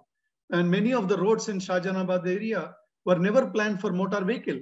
So they are undergoing transformation Hyderabad was towards pedestrianization project. Shahjahanabad, we have seen the main road connecting Shahjahanabad road to Lal Killa has been redeveloped. And Amritsar also, the core center leading to Golden Temple had been redeveloped, where I was part of some of the activities there. And in all these places, the street vendors are considered to be a hurdle by most of the planning authorities. But street vendors contribute to the life there. And there is also an existing built heritage and streetscape around the place. And there are needs of modernization, pressures, needs expressed by authorities, executed by authorities, various authorities in these places towards modernization. And there are regulations in place, but they need to be relooked at, because they were all addressed only from the perspective of planning. They where heritage was always viewed as some kind of a zone or a small dot in the overall planning. Heritage was always not as a physical reality, going to the identification level, planning level, listing level, mapping level, as we have seen in the case of Goa. So that unless we have that kind of a map and database and participation, they are viewed, the regulations that exist in these places cannot resolve towards consideration of intangible heritage and physical heritage. And the governance plays a major role, and political, both political and executive plays a major role, which is required to be understood and discussed. The capacities at those levels also requires modification and orientation. Otherwise, these redevelopment activities will run into top-down approach or bottom-up approach is whether bottom-up approach is more important. So we will be able to realize when we look at intangible heritage, that bottom-up approach only is the solution and key for these kind of place interventions. Though the interrelationship very clearly demonstrates that people and culture is central to the whole thing. So the tools and strategies, what we need to take up, this was, I would like to highlight that this was about 20 years ago, the plan was undertaken. The plan was executed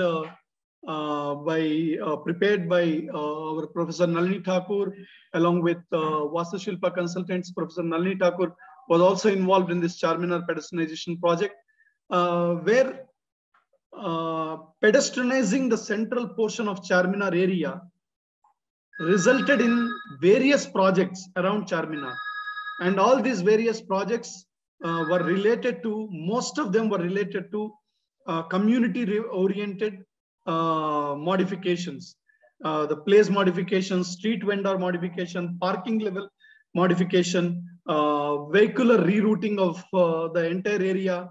So these are not just only physical changes, but people adopting to and modifying to in order to preserve and maintain the identity of these places appropriately towards future.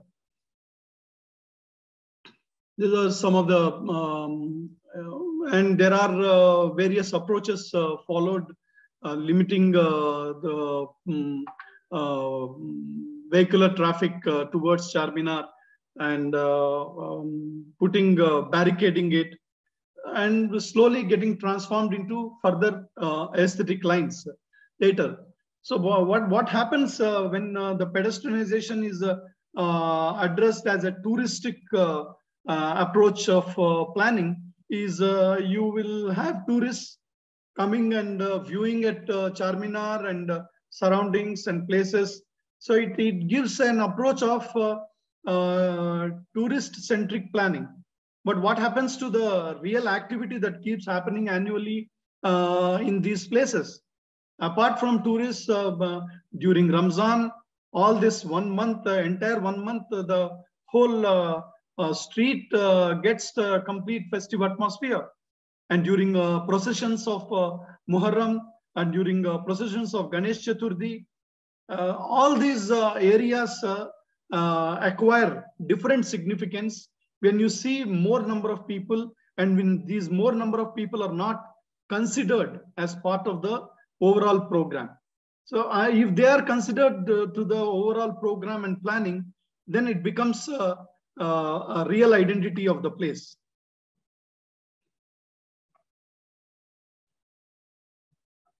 Jama Masjid precinct also similarly redeveloped. Shahjahanabad, one of the architect Pradeep Sachdeva was working on it. My colleague Mr. Abdul Bari was working part of this. That is how I have included this case study. Jama Masjid, these were some of the images developed in the Jama Masjid project. And now coming to the third one, Amritsar facade improvement project. So the government of Punjab planned to create the facade that you see on the top to be modified into some kind of a uniform without adding too much of pasting of any of the features, but maintaining the existing structures, outline and everything, adding color and features to the components of the building. The road leading towards Golden Temple was maintained and redeveloped as part of the facade improvement project. And this was in participation with the public, and they were consulted. The public was also consulted. They were negotiated with and why they need to maintain some kind of a uniform signage and uniform facade, and the clumsy boards and clumsy cables to be removed, so that whatever the portion of architecture is visible, that could be presented to the street appropriately without compromising the needs and purposes of these shops leading to Jallianwala Bagh and also Golden Temple in Amritsar area. And this was a proposal to the same structure. And this is what it was before it was prepared for renovation. As you would see, there are the skyline, and if you see the skyline and if you see the components of the buildings, there are features of architecture defining the identity of the place, but they are hidden behind the boards, cables, and the kind of colors used over the buildings. But that could be brought out by making a simple change in colors and following a code, which is part of these structures only, was defined. As you would see, this is how that was transformed. So nothing major has been added to this, if you see the previous one and the current one. So it is defining, and now it is the real site where the whole area has got little bit of identity, and not much has been added. Only the color has been improvised, and it is presented to the street. This is another image and how it is transformed the same location. So this is one of the processions during Muharram in Charminar area. Similar processions happen during Ramzan, and also there is a lot of festive shopping that happens during Ramzan, and there are processions during Ganesh Chaturthi, and there is a daily activity of movement within the area. So all these become very important rather than just only looking at as a Charminar as a commodity towards tourism. Because these are the daily and periodically and annual activities connected with people and intangible connections, intangible heritage connections happening around these places. This is again Amritsar after the modification. So with this, I'm coming to the closure of my presentation. What I have tried to highlight is connection to the activities and life of people is key to the to any development processes and plans that we have for heritage, and especially in historic towns. And that is central to the whole, that should be central to the whole process of planning and management. With this, I conclude my presentation, and thank you very much. Thank you. Thank you so much, sir. A splendid talk which encapsulated the various lenses of historical context, intangible cultural heritage, and sustainability. It was a truly enriching session for our participants. And again, we looked at the practical examples of how did these heritage spaces got transformed into a more, to make it more sustainable. So now I would like to invite the final speaker for our program. He's Dr. B. Venugopal. Welcome, sir. So glad to have you here as part of this program. And a small intro about Dr. B. Venugopal. He has been working for 31 years in museums as former director of two prestigious museums in India, the National Museum of Natural History in New Delhi and Indian Museum in Kolkata. He also established regional museums of natural history in Mysore and Bhopal. Dr. Venugopal, his training in museology from India and U. On intangible heritage studies in India at the Sri Sankaracharya University of Sanskrit, Kaladi, Kerala. I welcome you, sir, for this presentation. Namaskar, and I would like to thank the organizers for inviting me, as well as I'll be happy to interact with the viewers in a later stage, etc. Welcome to my presentation.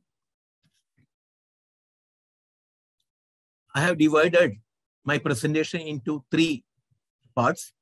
The first deals with the backdrop of KHRI, that is a project of the Kerala Heritage Rescue Initiative launched by the ICOMOS and ICROM. That will be followed by two case studies of craft resilient community, and leading to this case studies a terminology for resilient heritage, we call it ResiTouch. Now, as a backdrop to the whole event of Kerala Heritage Rescue Initiative, it is a project, as mentioned, on cultural heritage launched by the ICOMOS and ICROM on the aftermath of the 2018 Kerala flood. Within a short span of few days, or you could say 1 or 2 weeks, the local ICOMOS members could galvanize support from such international agencies like ICOMOS and ICROM. Normally, that was not possible with a government agency because of the professional interest, etc. The project was projected in the latest website of the ICOMOS as well. Some of the details are already available, and they project it sometime when they start new courses, etc. Recently, they uploaded the photographs of the project as well. This is the, I told you, the ICOMOS oriented. So 2 international level agencies concerned with heritage and conservation has been brought to the picture in the aftermath of the huge disaster. So my case studies are based on this experience of KHRI. Now this is a backdrop location in Kerala, and central part of Kerala was inundated with the fury of the flood in 2018. And we have come to the picture of involving people, students, etc. This is the backdrop to that one. Now, I have mentioned about 2 case studies involving the domain number 5 of the intangible cultural heritage. That is the traditional craftsmanship. One example is we call it a Chernamangalam. It is a village. Yeah, resilient, we call it a, okay. Chernamangalam is a village of traditional handloom weavers in the Ernakulam district of Kerala, where cotton textiles are woven by hand on frame looms. All the 3 major cooperative weaving societies available in the village have suffered severe structural damage to the work sheds, the handlooms, the pre-looms, and post-loom equipment, and all have been damaged during the disaster. The cotton yarn, the semi-finished textiles, and finished textiles all have been spoiled beyond repair by the flooding. However, the positive things of resilient capacity of these people helped us to bring back to the business through the resilient community initiatives with help from professional agencies and NGOs, etc. One of the things which was found out international recognition as a symbol of resilience is this doll made of cotton. We call it Che Kutti. The Chernamangalam Kutti means a small boy or girl. The small boy from Chernamangalam. That is actually the most of the material were damaged. We have mentioned earlier also. So a few entrepreneurs like Lakshmi Menon and Govik Parayan brought this one, they bought it, and with the help of their NGOs, built. You can see the students, and it has become a mass movement of making cut into the old pieces, damaged pieces cut into small pieces and brought into a attractive dolls. And that has become an international symbol, and even UN system it has entered as a symbol of resilience. So that is basically the original stakeholders. The amount, the sale amount has gone to the original stakeholders, and they could survive.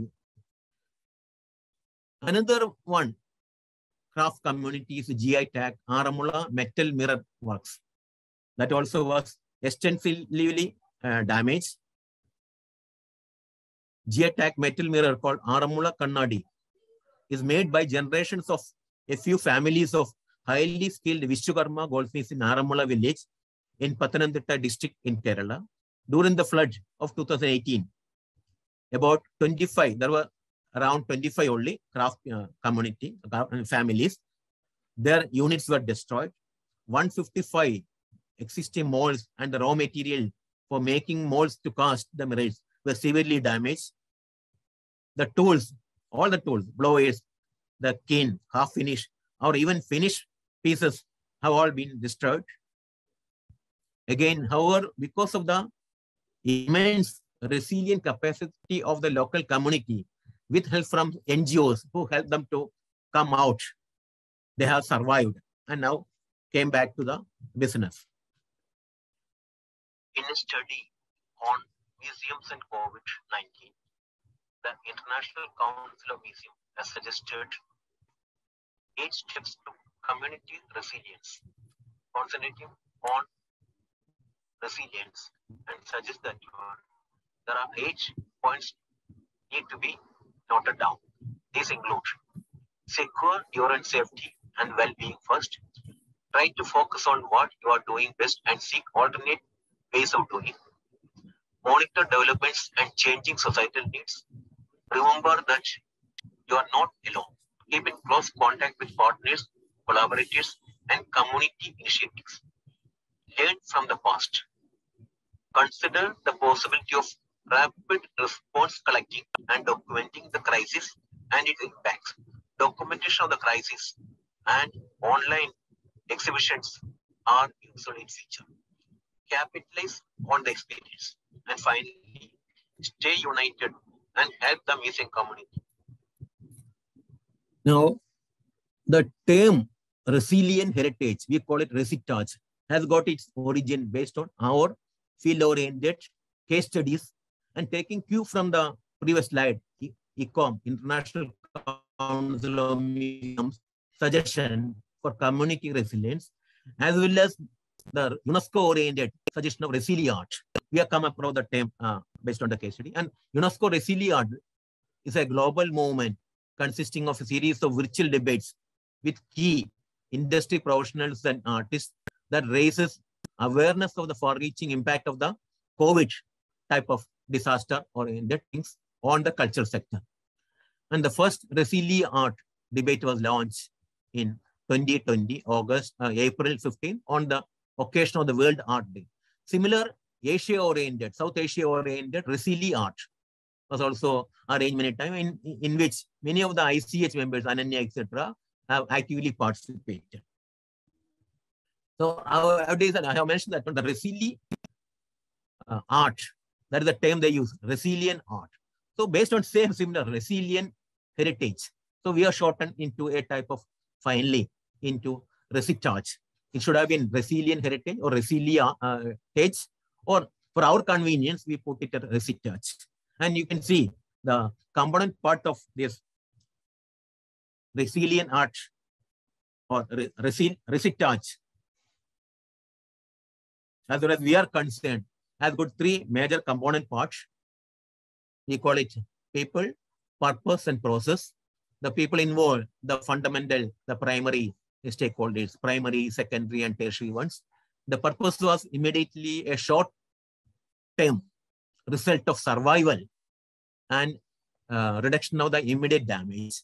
Whereas the process involved a revival, a long-term revival using the technology of the digital opportunities which has opened up, e-workshop, etc. And so many of the agencies has helped us. So this case studies has helped us to give the time. And this term has been projected in 2021 October ICOMOS conference also. And what we envisage as a future for this research from our point of view, that one will be concentrating on the community, craft community, and there is a proposal to develop a flood-oriented memories museum with the help of the Kerala Council for History Research and our students from the university.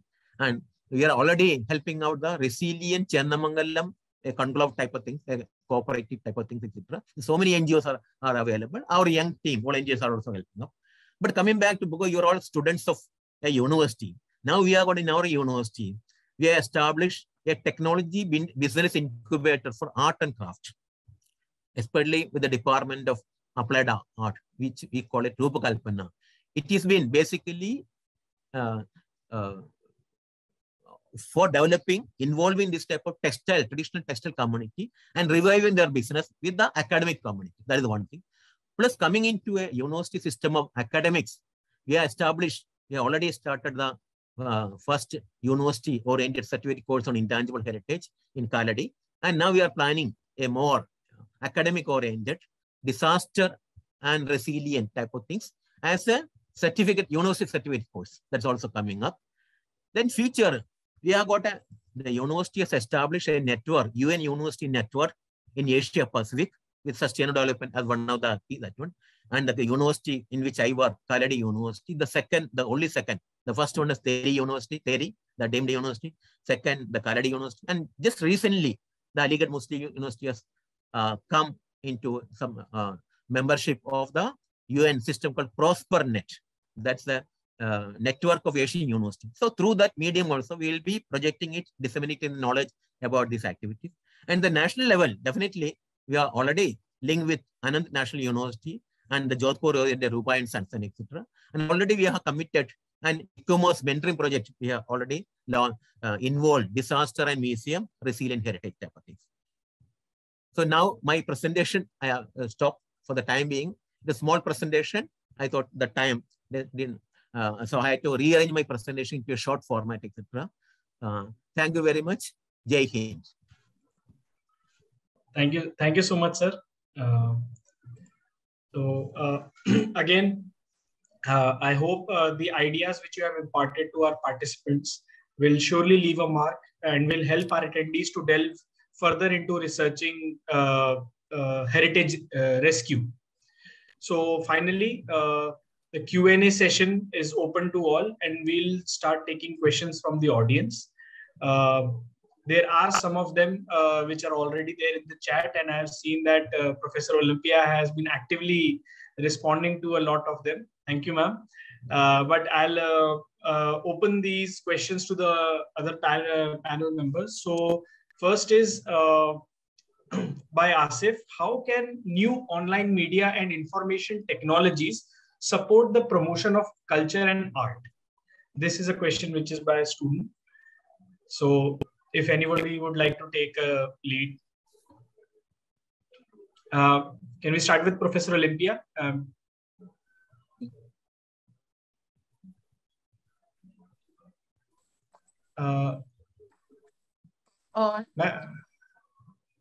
Ma'am, I think. Hear me? Yes, ma'am. Now I can hear you. Yes, yes. Now yes. I can. Yes. Okay, good. I replied these questions on the chat, yes. But I consider very important many questions that I read in the chat because there is many important issues that we need to reflect for our future. Altogether, we need to reflect on this. And I am very interested also to know the opinion from other speakers about it. Yes. So, Poonam ma'am, the question is that how can online media and information technologies support the promotion of culture and art? Would you like to add something to it? In the last 2 years, the amount of information that has been exchanged across the world is phenomenal. What it does is that we find commonalities. We find that issues that all of us are facing, some of them are pretty similar. And yet, because of our cultural context, we may be approaching them differently. This exchange helps us to find another way of looking at an issue, which is the key. And this appreciation of many cultures is really the need of the hour.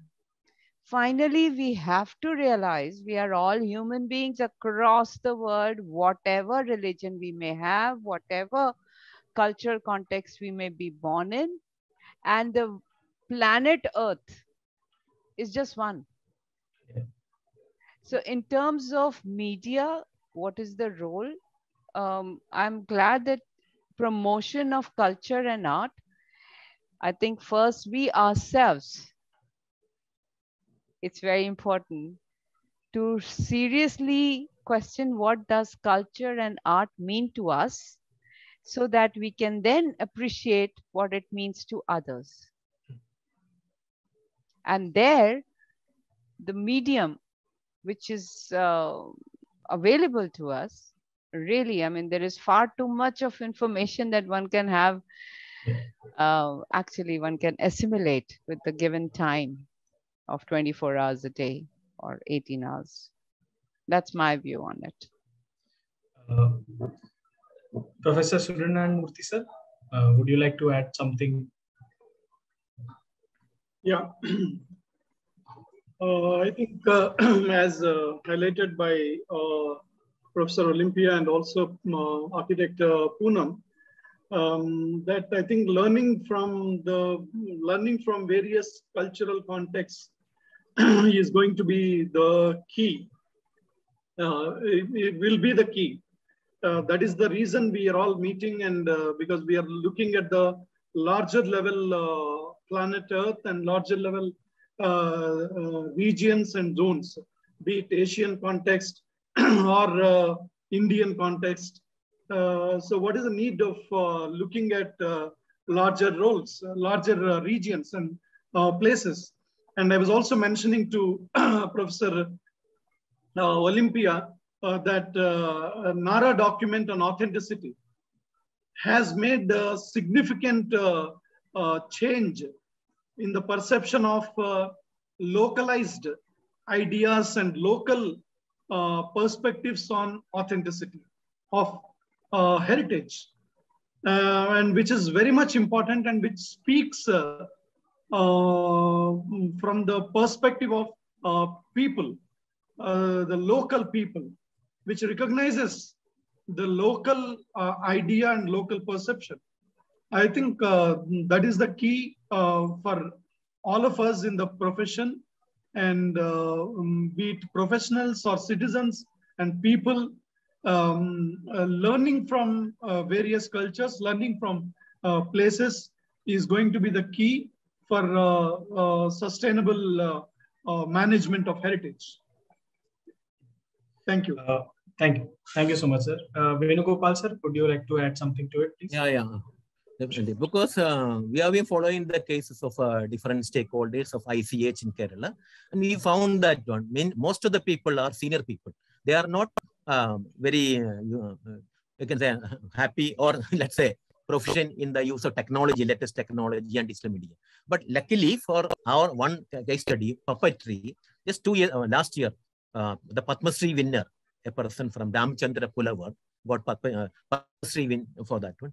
And immediately, because we know that when we work that, and during the COVID period, whereas almost all other groups could not do any activity, because he was having two youth, his sons were proficient in the technology, and they helped with the help of this young, let's say, knowledgeable IT-oriented digital media, he could survive, and they could arrange so many type of international level. And he got the, I told you, the Padma Shri, and using that chance also, he utilized it continuously, e-oriented webinar, etc., charging. And he also helped us, the student community also, for this workshop type of thing. So, and continued, and that's a good case study of the people who may not be having original knowledge of latest technology, but with the help of young people who are proficient in this type of thing, they could survive, and they could even come out with the new things, etc. That is case study we could find out. Thank you very much. Thank you so much, sir. I think, sir, do you want to, Suryanarayan Murthy, sir? Yes, would you like just I would like to add, yeah. After listening to Mr. Venugopal, I would like to add just a small point that it needs certainly orientation and capacity building of people and also professionals, especially those who are engaged in heritage management, urban planning, place planning.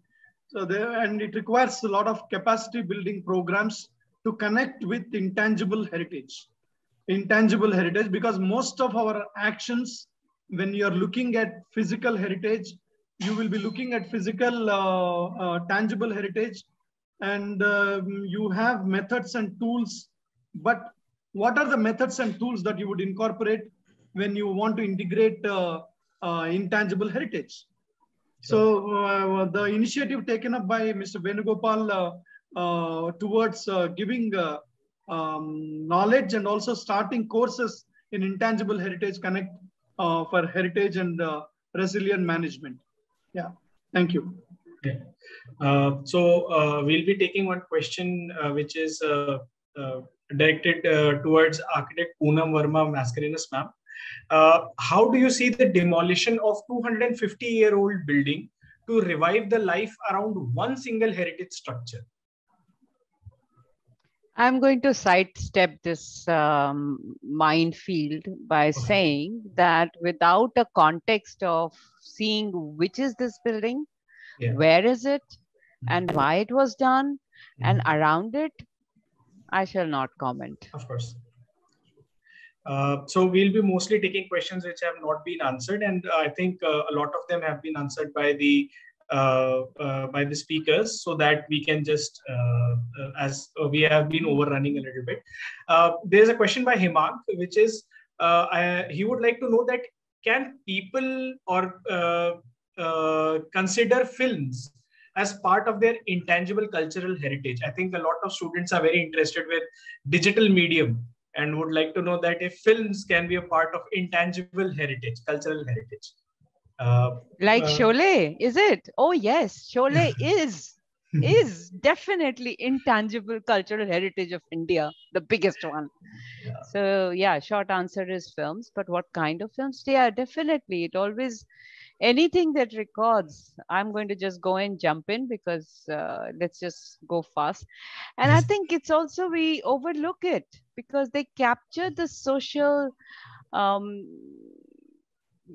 whatever, I mean, Mother India onwards. And there are people, there used to be a program on films on DD in ancient era about how the films have been in which era and what kind of subjects, and they have become an access now for us to know what was happening then. If you go into the beginning of the cinematic, whether it's not just that Charlie Chaplin is this world known for nothing. And the kind of the speech on WhatsApp that moves around from his one of his clips where he is dressed as our Hitler, and what he talks about, that speech in itself, the content of that speech. Yeah. So I would say, in fact, more new movies are being made, and the recent one, I would strongly urge everyone just to see Coral Woman. It is available free on YouTube. And please watch it on television and then see the power of movies. It is about environment. It is about corals. Should I write it or will it be enough? Coral Woman. I'll just write it on the chat. On YouTube, so that just write Coral Woman. This is a movie to watch, and then you get to know. And so yes, movies is anything. I mean, it's any media which conveys your anguish. I mean, and paintings and crafts and arts, and it's about the conveying the thought is important. What it conveys.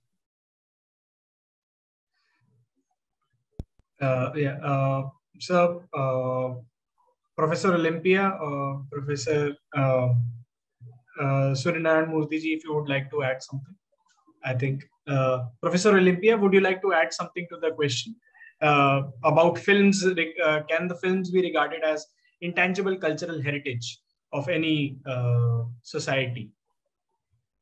This is an important topic because now all intangible heritage define the knowledge of the people. And I consider that an important heritage we need to preserve is the first heritage, the knowledge of the people, to understand also the best way to restore, to preserve our heritage. Now I reply also another question in the chat because this question introduces another interesting topic about the urban restoration. I don't know the authors of these questions, but this friend introduced another important topic in a relationship with the intangible heritage, with the intangible intent, and with the intangible, the knowledge, the ancient knowledge of our specific culture, because I consider very important to reflect about these issues in a dialogue with the local culture, with the local heritage. It is impossible today, and also UNESCO now work in this direction. We need to work on the local heritage, not on the global heritage, not on the global definition, but all specific relationship with the local culture, with the local needs. And also these questions introduce very well this topic. And I consider also very important to reflect all together also on this topic, on the urban restoration, because today this is another important topic. Yeah. Yeah, I think I take this another opportunity to address this, what has been mentioned by Professor Olimpio on local culture and local, because not on the global heritage and global culture. See, what we need to understand is there will be a lot of literature and documents that keep emerging at the global level from UNESCO and World Heritage Center and many other resources as a global perspective. But the main important thing is what we take action and what we perceive and how do we react and act locally is going to be more important, and that is going to be encouraged. Like historic urban landscapes approach as prescribed by UNESCO looks at global perspective, but that has to be locally exercised, locally understood, locally, whether that is the only way to look at cultural landscapes, or will there be some Japanese way of looking at it, Indian way of looking at it, as highlighted by Professor Rana P.B. Singh, as highlighted by Professor Olimpio. So that local perspective is going to be, local people perspective is going to be central to our actions to define globally. So there are people who will define globally, but most important thing is that locally, we shall not be carried away by this global advocation and advocacy and global literature. We need to be very much vigilant and aware of what exists locally as a knowledge and idea knowledge system about our heritage. Thank you very much. Venugopal sir? Yeah. I think regarding the film as an audiovisual, naturally the sector, the documentation of audiovisual is an important component part accepted worldwide for safeguarding of the intangible heritage. We have got a classic example of one agency called Sahapedia using it extensively. So it's a tool for safeguarding of intangible heritage. Thank you. I think rest of the questions, we'll collect all the questions and we'll mail it to our speakers so that when they have time, they will be able to respond to those questions, as we have been overrunning our time. So for now, I would like to thank all of the participants for asking so many questions with their perspectives and trying to get answers regarding their queries. And I would like to invite Dr. Harsimran Kaur to please address our speakers and audience for closing remarks. Thank you so much, Akhil.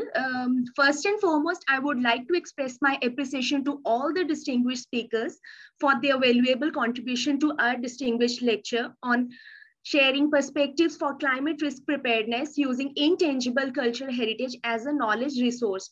This program was organized specifically for the graduate students commemorating the 41st International Day for Monuments and Sites.